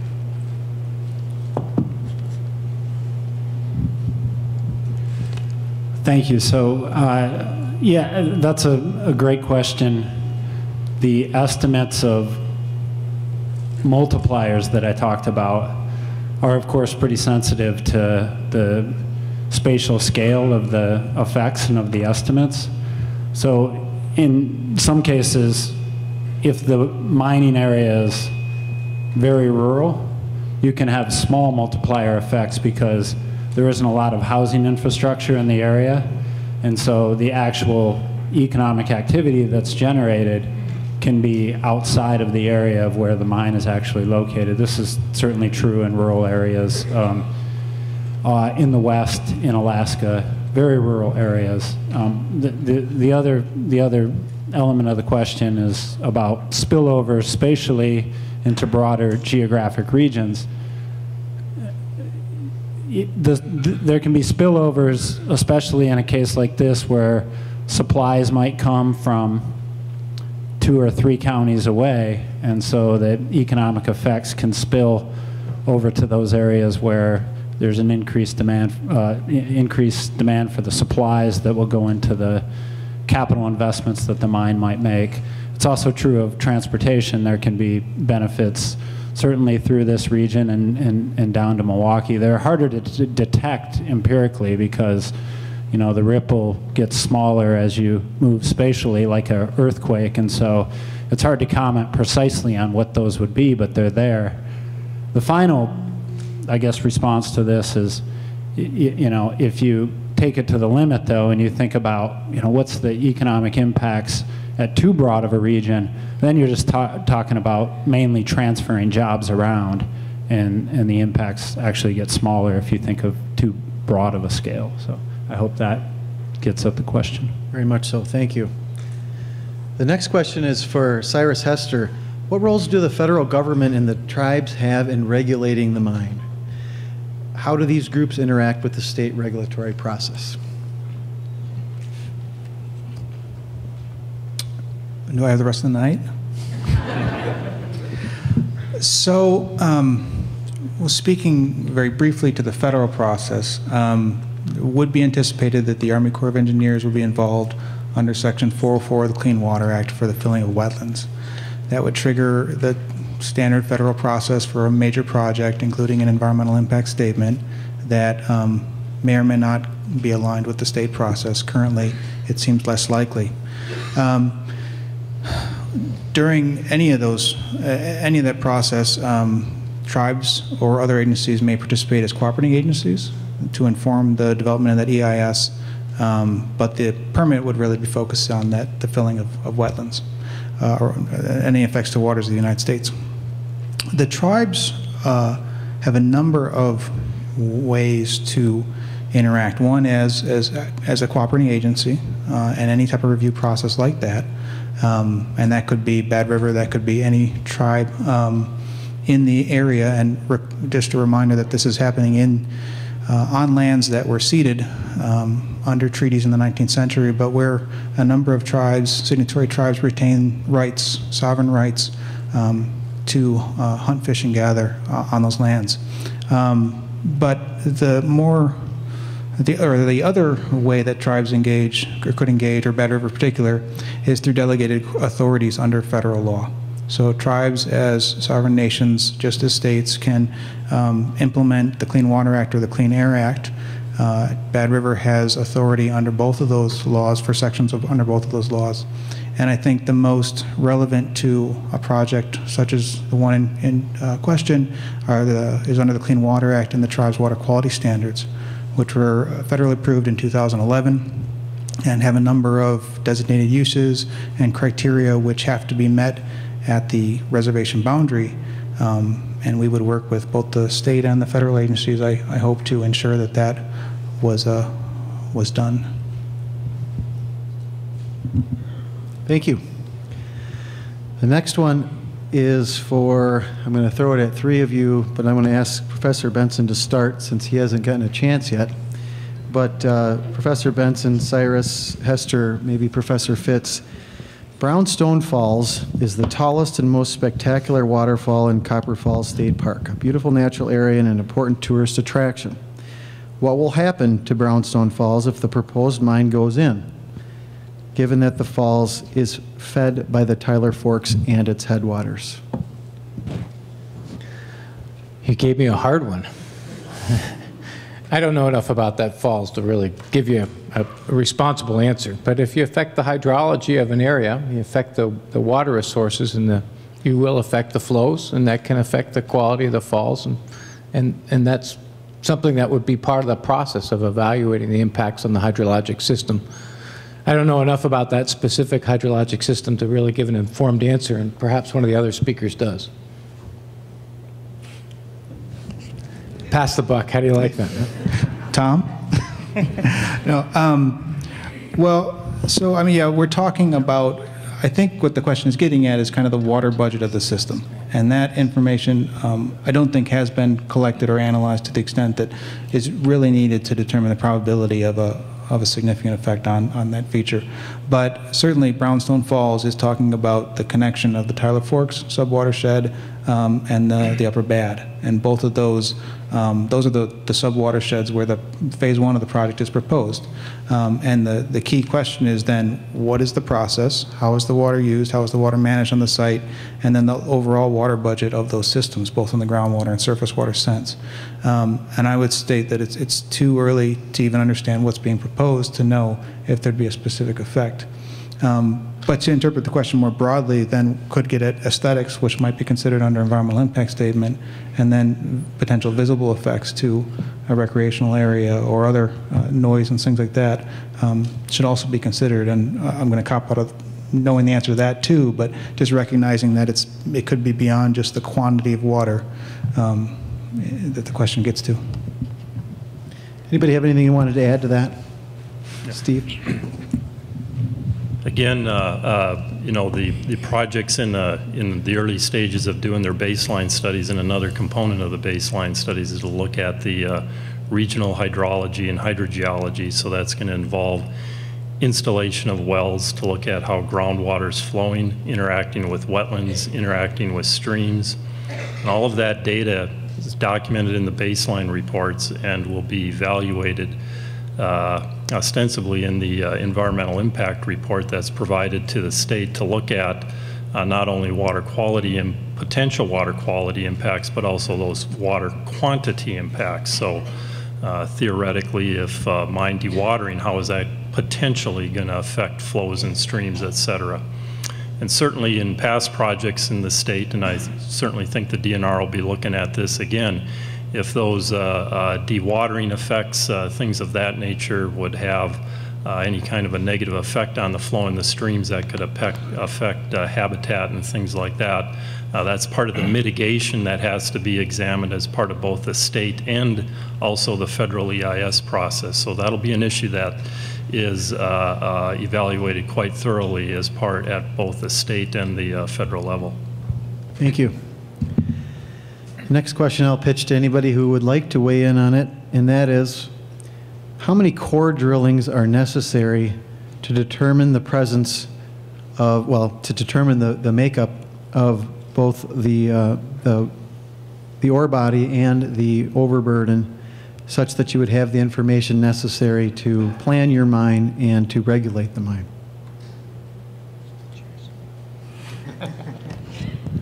Okay, I'll try that one first. It's sitting here today, we don't know that. What a company usually does is they start out with a few, and then they add to it based on what they found in their first, say, 5 to 10 borings, and then they'll do 5 to 10 more, and maybe they'll ultimately do 100 borings. It's hard to say, but they characterize the ore body and the waste rock and get enough information that they can design a mine and write their environmental impact report and apply for the permits.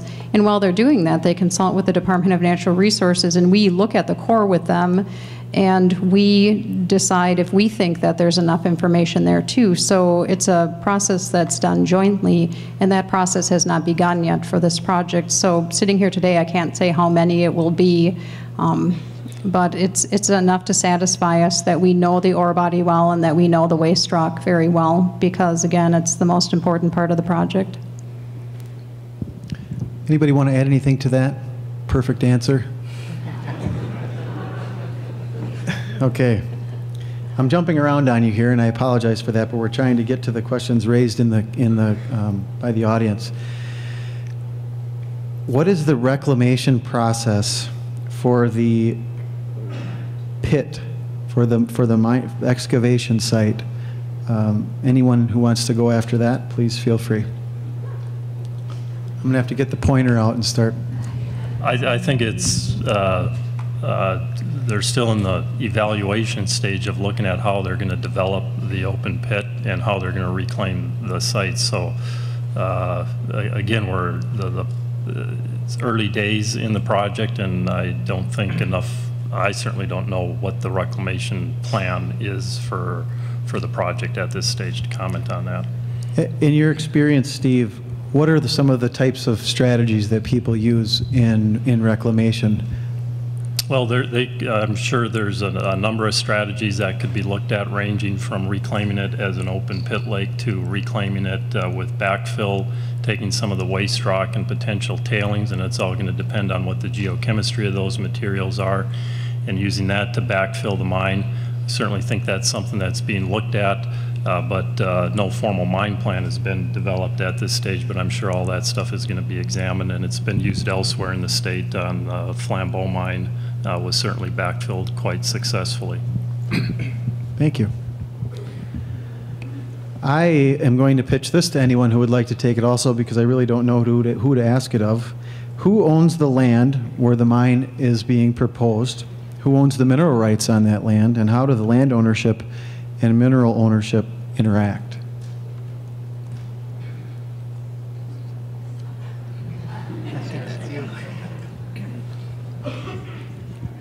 I hazard to say I may know the most about that of anyone up here. However, I'm not exactly sure, because I'm not exactly sure what the entire mine site will be. It looks like a lot of it is owned by a company called RGGS Minerals. I know that there are other owners. I don't know all of them, and I think it's possible that some of the waste disposal facility might be on Iron County land. And beyond that, I don't think we know yet, because the project is in the conceptual design stages. And what we do know is out on our website, Gogebic Taconite provided a land ownership map. So, if you really want to know, you could go out to our website and look at that.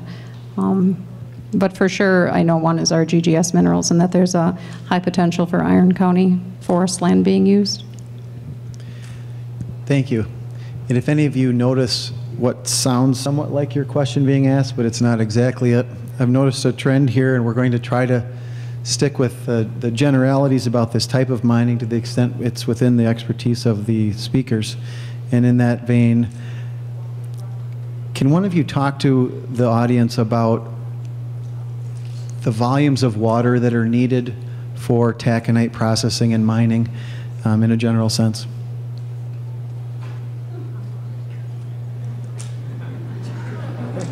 Nobody said they were going to make it easy on you guys. A lot, a real lot.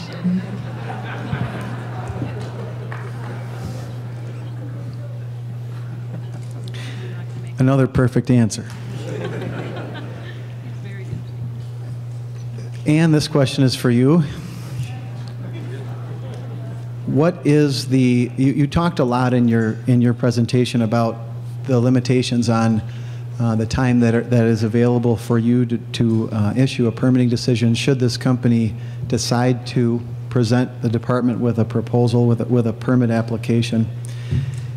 Realistically then, at the stage we're in the process, can you, and if you can't, that's fine, but can you give the audience a general idea of when it's, a range of when it's possible that there could be a mine operating in northern Wisconsin? No, I don't think it's possible for me to do that because the onus on this is exclusively on the applicant. So the applicant could apply for a permit whenever they would like to after June 17th of this year, because that's when the 12 months are up on the pre-application notification. I don't think they will this summer because I don't think they have the data they need. However, they will decide when they apply for their permits, and they completely control the quality of their application also. That's something that's out of everybody else's control. So when we get a permit application is up to them. The quality of it is up to them. In order to be able to review it in the 420 days, which I'm guessing you all think is not a long period of time, but if we're going to do it in 420 days, it's going to be have to be a very, very high quality applications and environmental impact report, and I know that the applicant knows that. So, you know, my guess is we won't get an application this year. However, I don't know that for sure, but once we get it, it has to be very, very good if we're going to be able to meet that timeline. Thank you. It's very helpful. Mr. Hester, the next question, if you would. What do the data that have been gathered to date show to be the current water quality of the water resources in the project area? And is there a potential for damage as far downstream as Lake Superior? The first part is easier. Some data has been collected in the headwaters area, in the vicinity of the project area, by a number of organizations, nonprofits, the state, the tribe, and others. And by and far, those headwater streams are of excellent quality. Some of the best evidence is the macroinvertebrate community. So those bases of the food chain tend to score very high in the indices of biological integrity. And of course, the fact that they host cold water fisheries is also indicative of a, I don't want to use the word pristine, but highly functioning system that includes consistent groundwater, wetland, and forest functions, the shading, all the things I talked about. That all has to be intact for those types of species to persist in that area. When we talk about effects all the way downstream to Lake Superior, the question then is, what is the impact we're talking about? I mentioned that some of the physical changes in the headwaters could have effects. One of the questions, the big questions, is effects on the thermal regime. I can't state the area of effect that would or would not have. It would, of course, almost all of these questions are going to depend upon what processes and activities are actually proposed by the applicant and what the area of effect that results from that is. But generally, as I mentioned, the watersheds are viewed as highly connected systems, and they depend upon the role of headwaters. Headwaters play a disproportionate role in the overall functioning of those systems. So I hope I answered that well enough. Thank you. We have a wealth of geology knowledge at this table, so I'll again leave this to anyone who wants to answer it. Are there other iron mines that have been operated successfully without releasing contamination to off-site locations and that have been adequately reclaimed once the mining operation has ceased? That can compare to the, well, again, we don't know what this proposal is going to exactly be, but just in a general sense? Well, in the state of Wisconsin, we have the Jackson County iron mine that was operated and has been successfully reclaimed. There was groundwater and surface water monitoring during the operation of that mine and afterward, and there was no significant contamination associated with it. You know, we don't know a lot about the historic iron mines in that region, the hematite mines, and like the last mine that closed, the Cary mine, because environmental monitoring wasn't required during the operation of that mine, nor was it required afterward.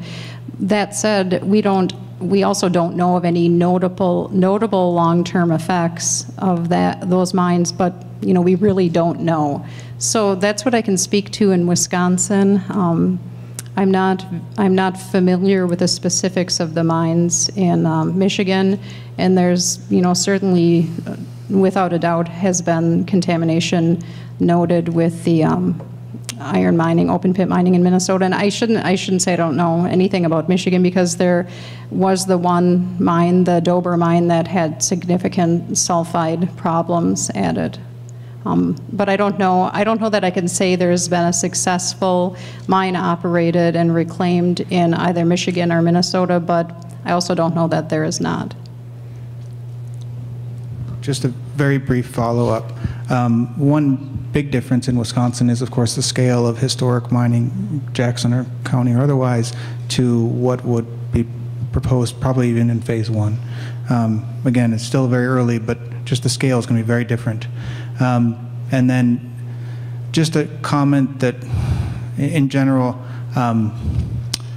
so when I think the question is getting at something of a legal nuance, that is whether or not they complied with all applicable laws. And I know that's been contentious, at least in Minnesota, regarding whether or not the state has always implemented all of the regulations, such as whether or not discharge permits were kept up to date or expired, or whether or not the sulfate criteria, which was in the state's water quality standards, was implemented.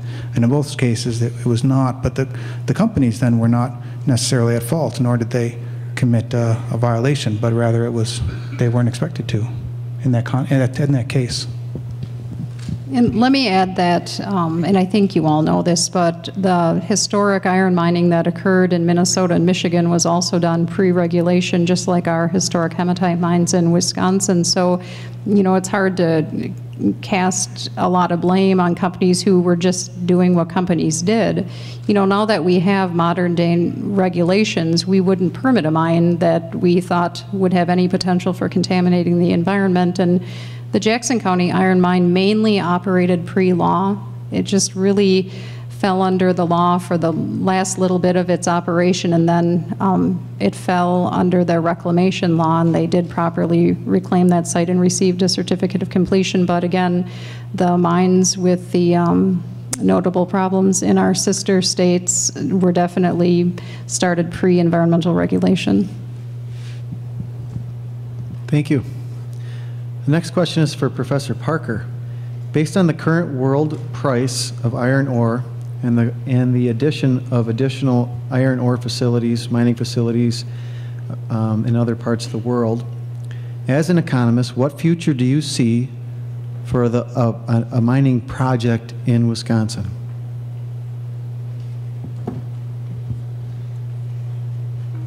Well, the answer is going to be entirely speculative. But being an economist, I have no problem with that. We speculate for a living.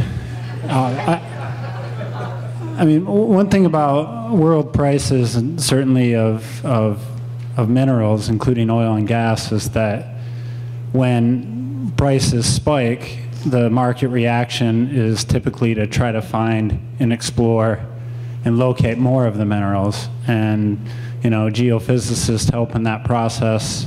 The experts find more minerals, they find more oil, and that has this effect of pushing down the prices. So anytime you see high prices, at least historically, they're unlikely to sustain for a long period of time just because of that market reaction. So, that's one comment. The other is that there's some complications that I was talking with Tom about earlier about how responsive the local mining industry is to the world price of iron ore, given that a lot of taconite is used internally within the country rather than shipped overseas, and there isn't much importing of the taconite as well.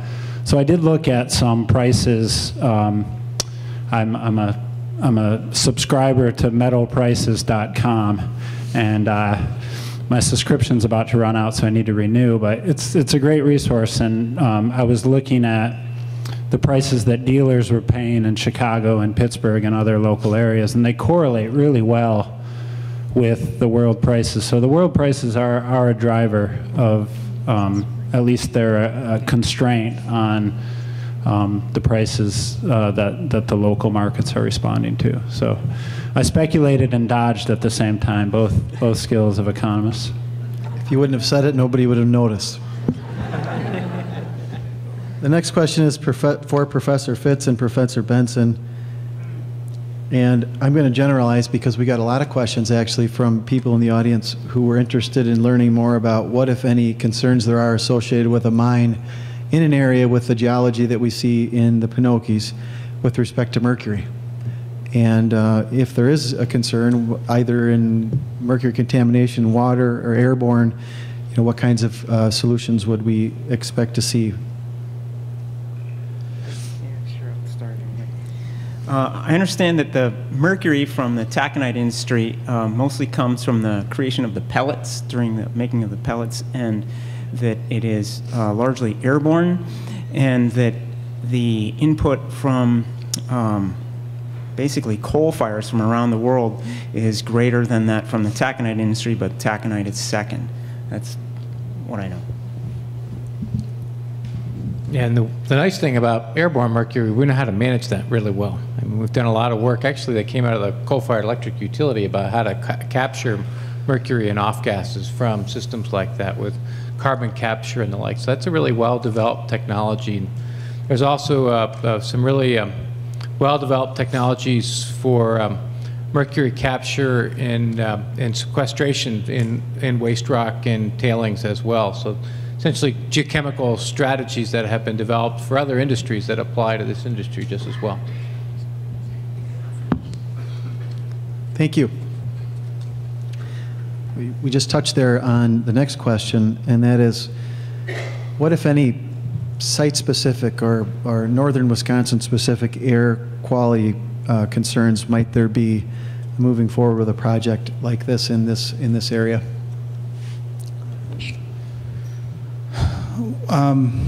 In broad strokes, mercury, of course, comes out, and the control, there are some control options for that. Interesting, I mean, I know that there's been some delay in implementing control technologies up on the Iron Range, and it'd be interesting to see whether that's an economic barrier or something else.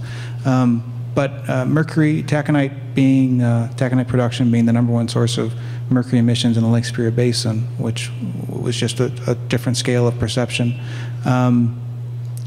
Depending on how the tailings and waste are managed, depending on whether it's some type of dust control, if it is a dry stack or a basin, of course, wind-blown dust, metals and metalloids that might be transported with that, that has to do with potential sources, but then again, it has to do, the question is what intervention is implemented, and how, of course, is the site engineered? Is it going to, in fact, be a dry stack, or will they go with a more conventional basin?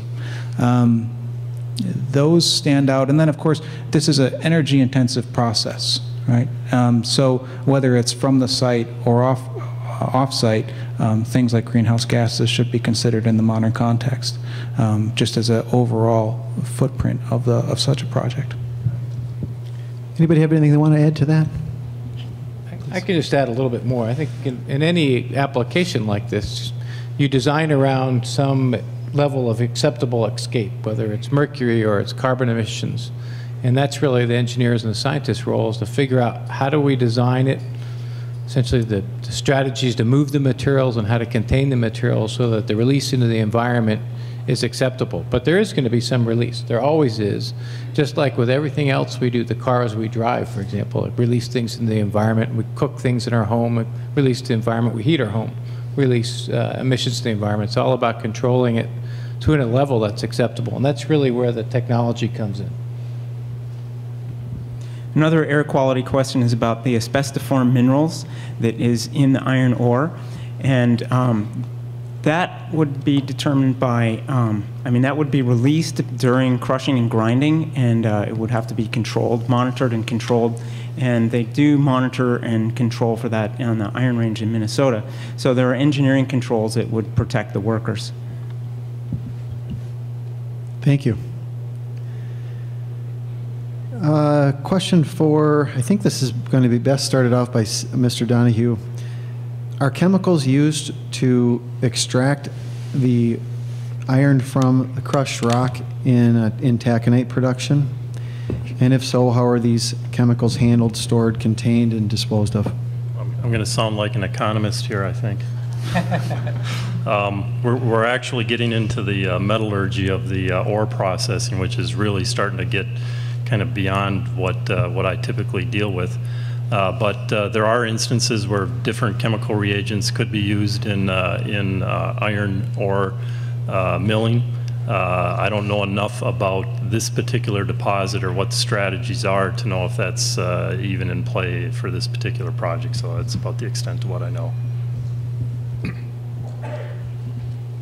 Thank you. Anne, I apologize in advance for this question. Does the DNR have the human resources to perform their regulatory tasks in the allotted time? And what happens if they don't? Yes, we do. We actually have quite a few people working on the mining project right now, and we've assigned the best staff that we have in the agency from all of the different programs, whether it be wetlands, surface water, groundwater, my own staff in the waste and materials management program, staff from all over the agency who will review things like forestry and threatened and endangered species, right down to our finance people who help us with the billing. And, some of those staff are here with me tonight, and we really did get the best of the best. And this is a high priority project because of its scale and its potential effect on the environment, and we will make sure that we have it covered. It won't be a problem. Thank you. And also, if you hear your question and there's parts of it missing, it's because I can't read your handwriting. My wife's a 4th grade teacher, and she would be disappointed in many of you. The next question is for Craig. Are there other uses for some of the materials? I think you touched on this a little bit in your presentation. The tailings, the waste rock. We're not talking necessarily about this site specifically, but what kinds of things do you look for in terms of other beneficial uses? There's lots of applications. It depends a lot on the creativity of the engineers and the people who want to use the materials in other areas. We've spent a long time at our Recycled Materials Resource Center on campus about doing exactly that, how to take industrial byproducts and repurpose them for other applications. So, for example, in building infrastructure, sometimes aggregates can be used for as a replacement for conventional aggregate in Portland cement concrete, be an example. Sometimes we have cementitious byproducts that we can use in cement-based materials. There's applications where people have used tailings with other types of cementitious agents to create fill materials. So there's a whole broad variety of different applications. It ends up being a matter of economics and creativity for the people looking at using the materials. Thank you. For any of the panelists, I think I'd ask Steve to start this, if he would. In your experience, you talked a little bit about the energy demands of a project like a major a mining operation. What are some of the ways that energy are supplied? I wouldn't ask you to speculate about how it would be in this particular case, but at this kind of scale, how are the energy demands met for a project like this? There's a number of options. One is just electrical power lines to bring in the electrical energy. Oftentimes you might have natural gas requirements as well, so I wouldn't be surprised if there's a natural gas pipeline feeding a project of this type. Other options are to have on-site power generation, which could be, historically might have been something like a small coal plant powering. In addition to that, depending upon the project, we've been involved in projects where there's been on-site generators and things of that nature. That'd be for some smaller mining operations. I would think something like this is probably going to be, you're probably looking at some kind of a utility line coming in for electrical and natural gas type source. I just want to follow up very briefly. I'm going to speculate because The Economist gave me that idea. But just as far as on-site power generation, not reading anybody's mind, but the capacity for cooling water would be, I would expect to be a limitation. Generally, larger power plants are located near bays or large river systems, and that's generally lacking from the area. Another factor in the water budget. I'm not sure anyone will be able to answer this, but I'll ask it anyway. From what we know about this type of taconite mining facility, will there be smelting located on the site? And if so, could someone describe what a smelting process entails? I don't think there's going to be a smelting process on site. The taconite pellets will almost certainly be shipped off via rail or some other mechanism to another use outside of northwestern Wisconsin. Thank you. This question is for Ann. Do the laws and administrative rules require the mining or any mining company to use the technology and systems that Dr. Benson described in their mine plan? Yes. When a mining company is designing their mine and the associated operations and disclosing their environmental impacts, if they can't get permits if they're going to have environmental impacts, so they need to design the facilities in order to avoid those environmental impacts. So for example, if a waste facility may need a liner and a cap and maybe even some treatment within the waste facility to, neutralize acids if present. So yes, those technologies need to be utilized if there's a reason for them, and it really depends on the geochemistry and the ultimate operation of the mine. Just to add a little addition to that, one of the requirements under the mining law is that the applicant has to submit a feasibility study and plan of operation for any of these waste facilities that have been discussed.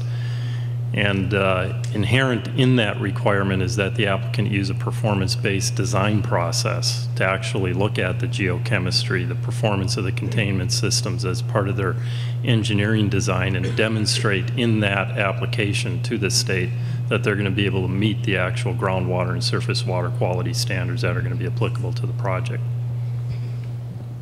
I'll add that I was glad when Dr. Benson bragged about our landfill design criteria in the state of Wisconsin. And really, indeed, we are nationally recognized for our landfill and waste facility design in the nation and are relied upon by the Environmental Protection Agency due to our strong regulations. So what Steve was saying is true. There will be, maybe the biggest part of this project is going to be designing the waste facility.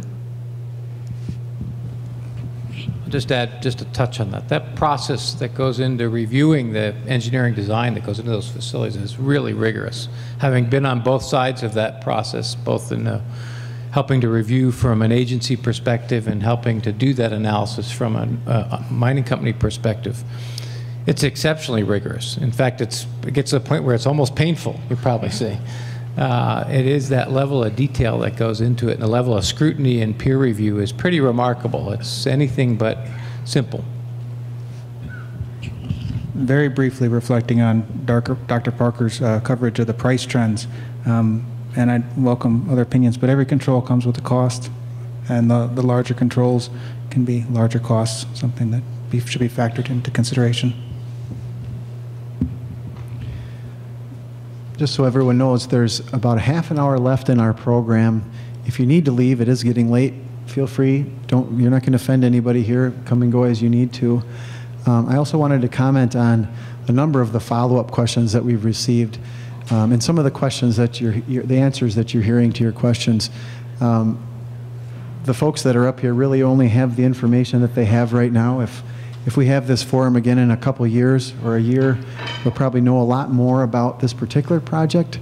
And I understand it might be frustrating to some of you as to some of our answers, but really that's getting into more than that is getting outside of the realm of what we really know, and we're trying to stick with that. So please be patient with us. This question is for Professor Parker. Can you comment more specifically on the potential effects of a mine in northern Wisconsin on tourism?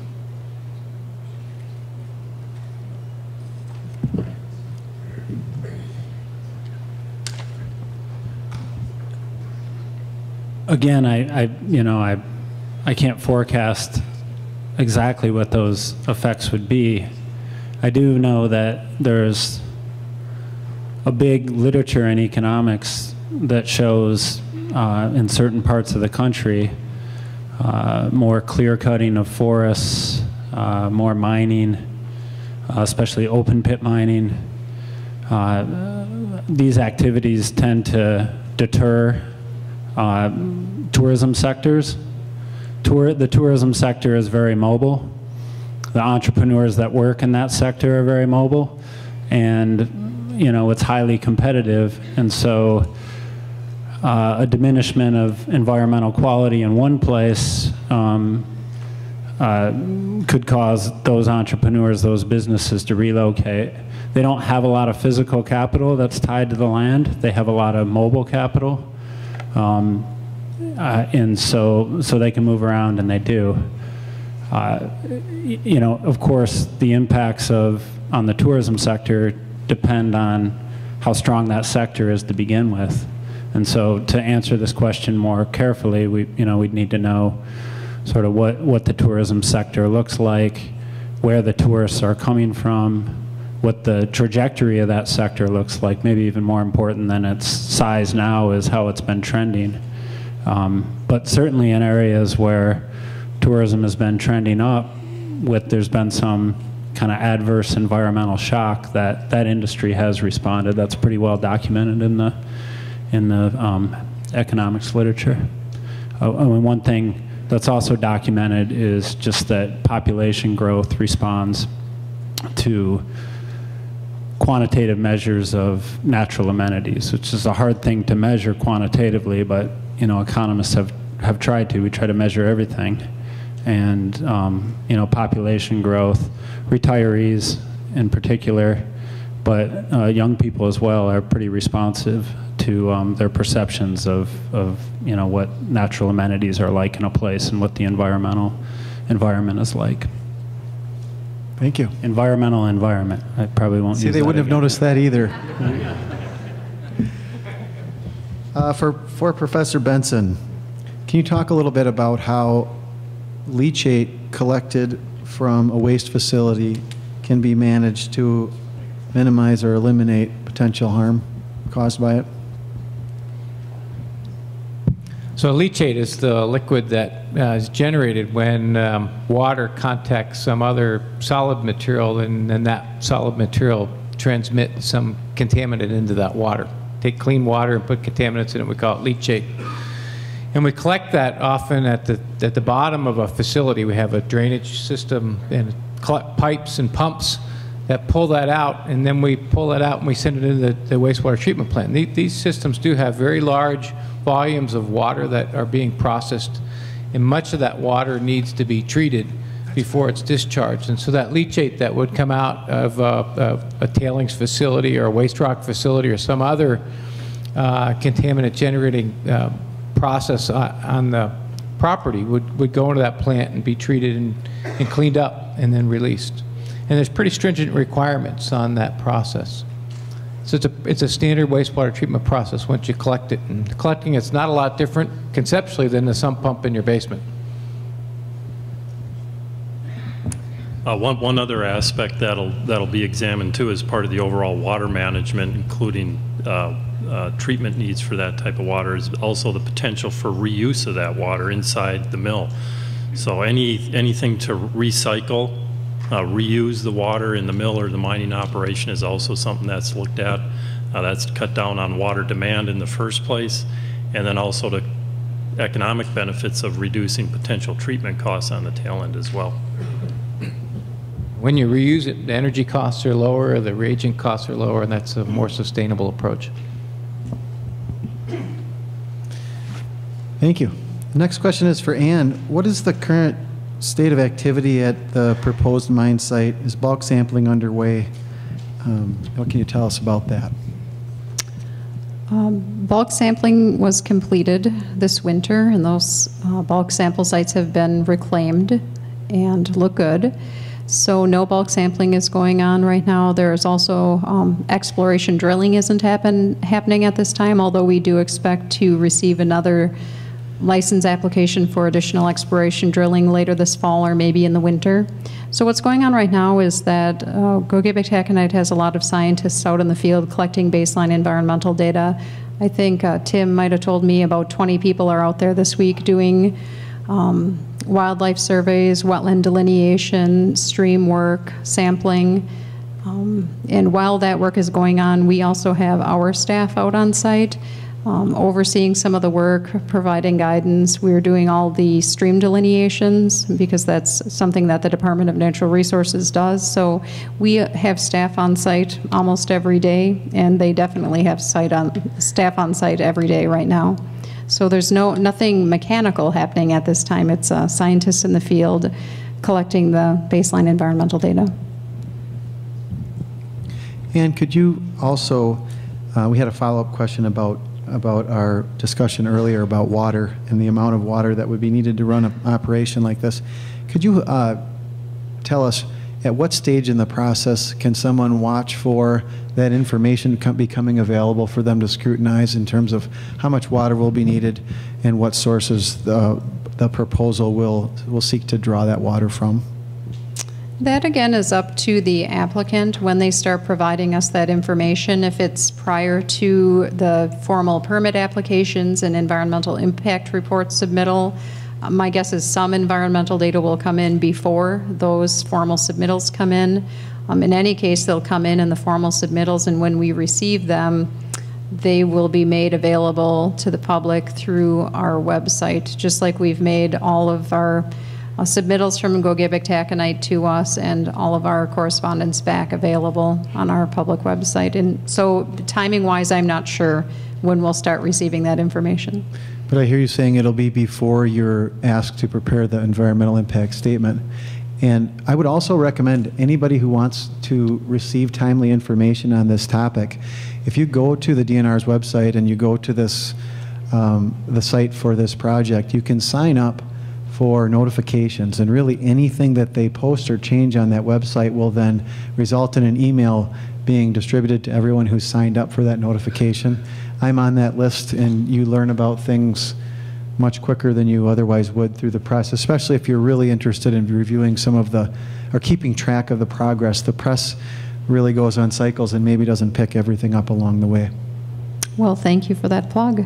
So that's called our Gov delivery system, and we have it for all kinds of different things within the Wisconsin Department of Natural Resources purview. So likewise, if you would like a recycling update, you can do the same thing. But if you go to our website, put in the keyword Gogebic, you'll get to this website, and it's very easy to sign up to get these email notifications. I can say from experience, if you just go to their site and you say, I want to receive every notification they send out, which is what I've done, you'll learn a lot if you can have time to read it all. Dominic, I think this is a member of the audience who really wants to test the theory of your willingness to speculate. you can see by the first two words of this question, beyond economics, what are the social impacts of a large-scale mine?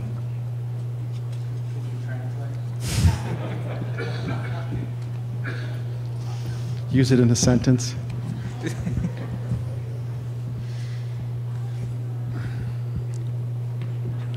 Gary Becker, who's a Nobel Prize-winning economist from Chicago, just died recently, and he believed that everything was about economics. There's no separation. Economics is intertwined with all social sciences, and so he was quite an imperialist, and so are many economists. So I'll speculate about this. You know, if you read the newspaper reports about the Bakken oil formation and fracking in North Dakota, you'll read about all the money that people are making, but you'll also read about the pressure on the local infrastructure. You'll read about accelerating crime rates. You'll read about social disruptions that some people view as adverse. And, you know, and then if you go to the data and look at statistics, there is some evidence that places that have experience a boom, a natural resource boom, be a big fishery boom or a forestry boom or a mining boom, tend to have higher crime rates, deteriorating infrastructure. I mean, it shows up in the data in pretty well constructed studies, and so yeah, I think these, you know, there's a literature mostly in sociology looking at the differential impacts on women. How are women affected? Are they affected differently by a mine opening than men? Are children, high school kids, more likely to drop out of school and invest in, you know, kind of a short-term plan of making money now at the expense of education that will pay off later on? So there's a lot of research, and most of it's in sociology. It's unfortunate economists haven't done more here, because I think our skill set, especially empirically, econometrically, statistically, is, you know, we're good at measuring stuff, and so I hope to see more attempts to measure the impacts on health and you know, crime and things like this in the future. They certainly show up in media reports. Thank you. We only have time for a few more questions because I want to have time to ask the speakers to sum up their thoughts of the day. So I'll ask a couple more. This one of Professor Benson. It's a great test. You know, you got a difficult one to start out with, and then we gave you some softballs. So here's your last one. How can you say you know reclamation technology and other technology that you talked about will work for 1,000 years when it is new and largely untested for a long period of time? Fair question. Fair question. How can we predict anything for 1,000 years? Yeah. But we have to do that. I mean, we have to make predictions about expectations for service life and life expectancy. And we do that all the time, actually, in all kinds of scientific applications. We predict things out in the future based on accepted principles that we know work in other areas, and we test those predictions. We predict something out 10 years or 100 years, and we look at data that supports it. And so there are well-accepted techniques to actually do lifetime predictions. One of them we call Arrhenius modeling, which is a really well-accepted technique in chemistry and physics to be able to extrapolate out degradation reactions. And that's one of the techniques we've used to look at the lifetime of these materials. And then the other thing that we do is we look for what we call analog systems, natural analogs that replicate what we're trying to engineer, that are things in nature that have a similar type of chemical makeup or physical properties, and we look at how they've changed over time. We actually study that, and that's been the basis by which we've evaluated the service life of these type of materials. We've done that through accepted physical and chemical accelerated testing and prediction methods, and then combine that with studying natural analogs that have the same chemical and physical principles behind them, but they've been in nature for many, many years. And we put those two things together, and that gives us a high degree of confidence. It doesn't ever give us the answer, but it gives a high degree of confidence. And we often look at trying to at least have two independent lines of evidence that point to the same answer. And if that's the case, then we feel pretty good about it. Nothing's for sure, but we can get a pretty good feeling that it's a reliable prediction. Thank you. I'm going to ask the last question next, and I know a number of you here probably will not have heard your question. A number of them got combined into general topic areas, and some of them we had to weed out because of time, and others because they asked great questions but well outside the expertise of our panelists today. And I know you don't want to sit here for 2 hours hearing them say, I don't know anything about that. So we did weed some of them out, and please be understanding if you didn't hear your question. Last question is for Ann. Under what circumstances would the DNR deny an application for a permit to mine in the Penokees? There's probably many of them. You know, I'm probably on this panel the least likely to speculate. You won't hear me doing a lot of it. You know, I have to take great care in the things that I say because we have very little information at this time. And we need a lot of information to make permitting decisions. And so I'm waiting for that information. So we're not going to approve a permit that shows that it's going to, unless it's going to meet the water quality standards that our state has and that the Bad River Tribe has. So that's the type of permit we could approve if it's shown that it can meet those water quality standards. If it cannot show that, then we won't approve it.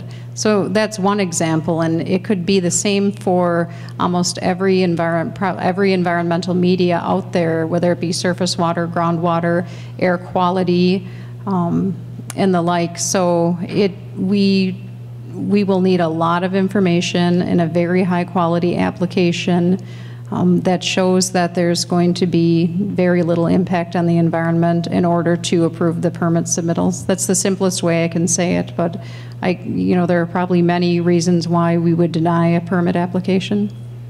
It's harder to actually get the permit. Sure. If I could ask each of you if you have anything that you would like to say in summary tonight, and I'll maybe go in reverse order as to what we spoke to start out. So that would start with you, Ann, if you have anything to add, and wrap up. Oh, I don't think I have a lot to add. I want to say that I think forums like these are very important, and I really appreciate all of the people who came out to listen and to become informed on such an important topic.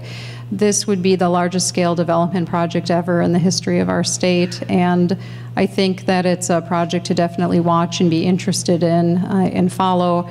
And I always welcome opportunities to be able to answer questions in a much larger format. But that said, you can always call us at the Department of Natural Resources. We're happy to talk with you. I do receive a lot of calls, and that's very fine too. So if you have burning questions and you want to give me a call, or Larry Lynch or Zoe McManama, we're happy to talk with you, but really appreciate these opportunities, so thank you for coming. Yeah, I'll just say a few words. Yeah, I moved to Wisconsin 25 years ago because it was an environmentally progressive state, that people here were good stewards of their environment, and that was one of the drivers that reasons I picked my job here. And I still believe that. You know, we're really leaders in the environment, and I think that what you see here tonight is important part of that process, that people are engaging in the decision making, that they're making their perspectives and questions known, and people have to answer them, and that's an important part of the process. That's a check and balance in the system that goes along with regulation, and it goes along with engineering. And so I think that having all three of those is really important, and something that we need to continue to have and we need to champion. I also think we need to be pragmatic as well. We do use resources, and if we're going to use resources, then we ought to be thinking about, you know, we ought to be able to produce them here as well. You know, if we're going to buy iPhones and cars and all kinds of other stuff, well, we ought to be responsible enough to produce some of those raw materials that go into those here at home, and we ought to do it well. So I'll leave it at that.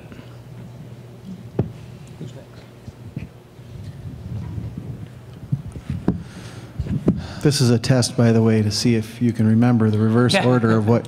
Right. So far, so good. Good. I was nervous there for a second. I've got a couple things. One is going back to the question about the non-economic social implications of this thing, these types of activities. And what occurred to me as an ecologist that knows nothing about this topic is this. This is one of the effects. What we've seen over the last 4 years is one of the effects. Communities trying to understand what this means to their community, to their lives, to their value system, and what they want to see the future be. And that throughout this discussion, we've talked about very much like Dr. Benson says, that we use these materials, and that's right. There's no doubt about that. But the question looking into the future, when we think in that long time frame, is how are we going to keep using these materials? And to what extent can we look at recycling to get some of these materials and make sure that future generations can live with some semblance of the quality of life we have, because we haven't been borrowing from them using the practices that we developed the last century or century before. And then lastly, just a soapbox, but it'll be a short one. When we talk about decisions and how we'll know what will happen in the future and modeling and all those things, it's only as good as the data that goes into it. And the decisions, everybody's ability, everybody in this room, out in your communities, will be making a decision, even if just for themselves, about what the future will hold. And it's only as good as the data that goes into it. So keep asking those good questions. There's some great ones tonight. I've been amazed at how engaged folks throughout Wisconsin and the Northland have been to learn for themselves what this means. It's inspiring. It really is. Miigwech. Okay. Who's next? I can't remember. Professor Parker.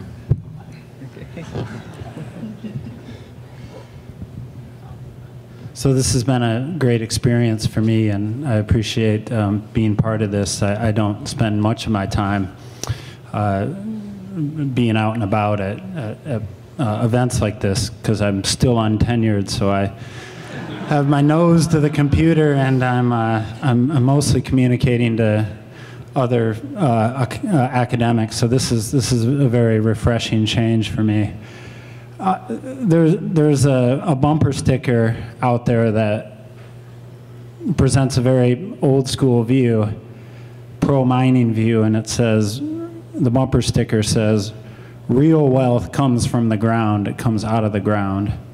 And I think it's important to point out, which I've tried to do, is that sometimes, and it's not really paradoxical anymore, it's sometimes greater economic value. Talking about economic, traditional economic value is generated by leaving that wealth in the ground in their natural state rather than extracting the resource.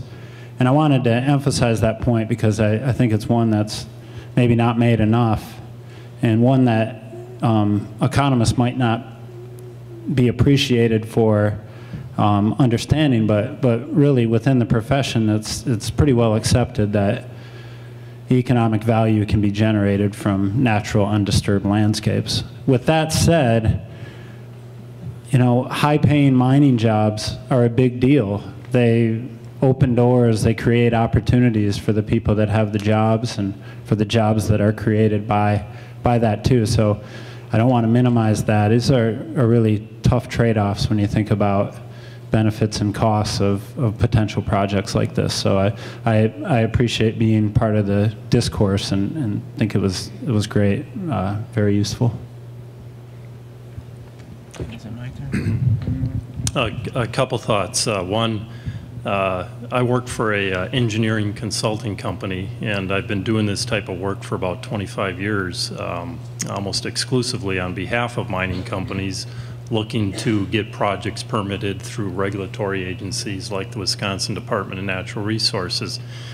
And I think a couple things. One, and I think Craig touched on it before, mining is important in our civilization. Our civilization wouldn't exist, we couldn't sustain ourselves if we weren't mining things out of the ground. Our agricultural industry, our transportation industry, our healthcare industry, our infrastructure, we couldn't sustain that if we didn't mine metal products out of the ground. So we need to do this. We need to do it responsibly. And we need to ask the question, does Wisconsin really have a good process for how they're going to evaluate these projects? And I think anybody can look at a statute and can look at administrative rules, and they can quibble with them. And certainly if you're looking at it from a mining industry proponent, you might want to change things. Or if you're looking at things from an NGO's standpoint, you might want to change things. But Wisconsin does have a very rigorous process, and it's very transparent. It's very open to public involvement, like we're having here today. And I think it's something that the citizens of the state can feel confident about, that when the state gets to a point of making a decision, a decision, say, to permit a project like this, that they're going to permit it based on very good engineering and science that's going to underlie a decision of that type. Professor Fitz? Okay. A couple comments about the rocks and then about the mine and possible impacts. First, this is a very large deposit. There's a lot of iron ore there. And one of the interesting things about it is that 65-degree dip to the north, which means that if it were to be mined, the mine would be long and deep. Okay, so that's about the geometry of the deposit and the mine. In terms of potential environmental impacts, what's proposed is a very large mine, and so environmental impacts are inevitable. It would take an area that is relatively pristine right now and turn it into a mine and a large industrial area. So there certainly would be impacts at the site. The question really is about what are the air and water impacts and what would be affected downstream. And these are difficult questions in terms of the science and what we need to know about the deposits. They're also difficult questions in our society because it's difficult to say what is an acceptable amount of environmental impact to live the lives that we live. And there is no such thing as zero environmental impact. So we struggle with this, and we're struggling with it here in Wisconsin, and this is sort of a microcosm of what goes on around the world, in that people need resources and jobs, and there's a struggle between that and protecting the environment and having these resources and having healthy workplaces and a healthy environment for the long term. So these are difficult struggles, and it's good that we are having these discussions like this one, and that this gets us thinking about our communities, what goes on in our communities, and our relationship to the earth, and how we relate to our use of resources. Thank you. I'm going to turn it over to Susan to wrap this up, but before I do, I wanted to thank you all. I feel a little bit sheepish because at the beginning of this, I thought it might be necessary to ask everyone to be respectful, and I can see that maybe I jumped the gun on that a little bit. I appreciate very much how respectful and attentive everyone was. It's not always the case in these public forums, and it makes it very difficult for people who want to try to share knowledge and information. So I'm very grateful for that, and I'm going to turn it over to Susan for follow-up. Thanks very much. Thanks so much, Attorney Larry Konopacki, for moderating this informative session. And thanks to all of our distinguished participants. Thank you so much. A lot of you came a long way away.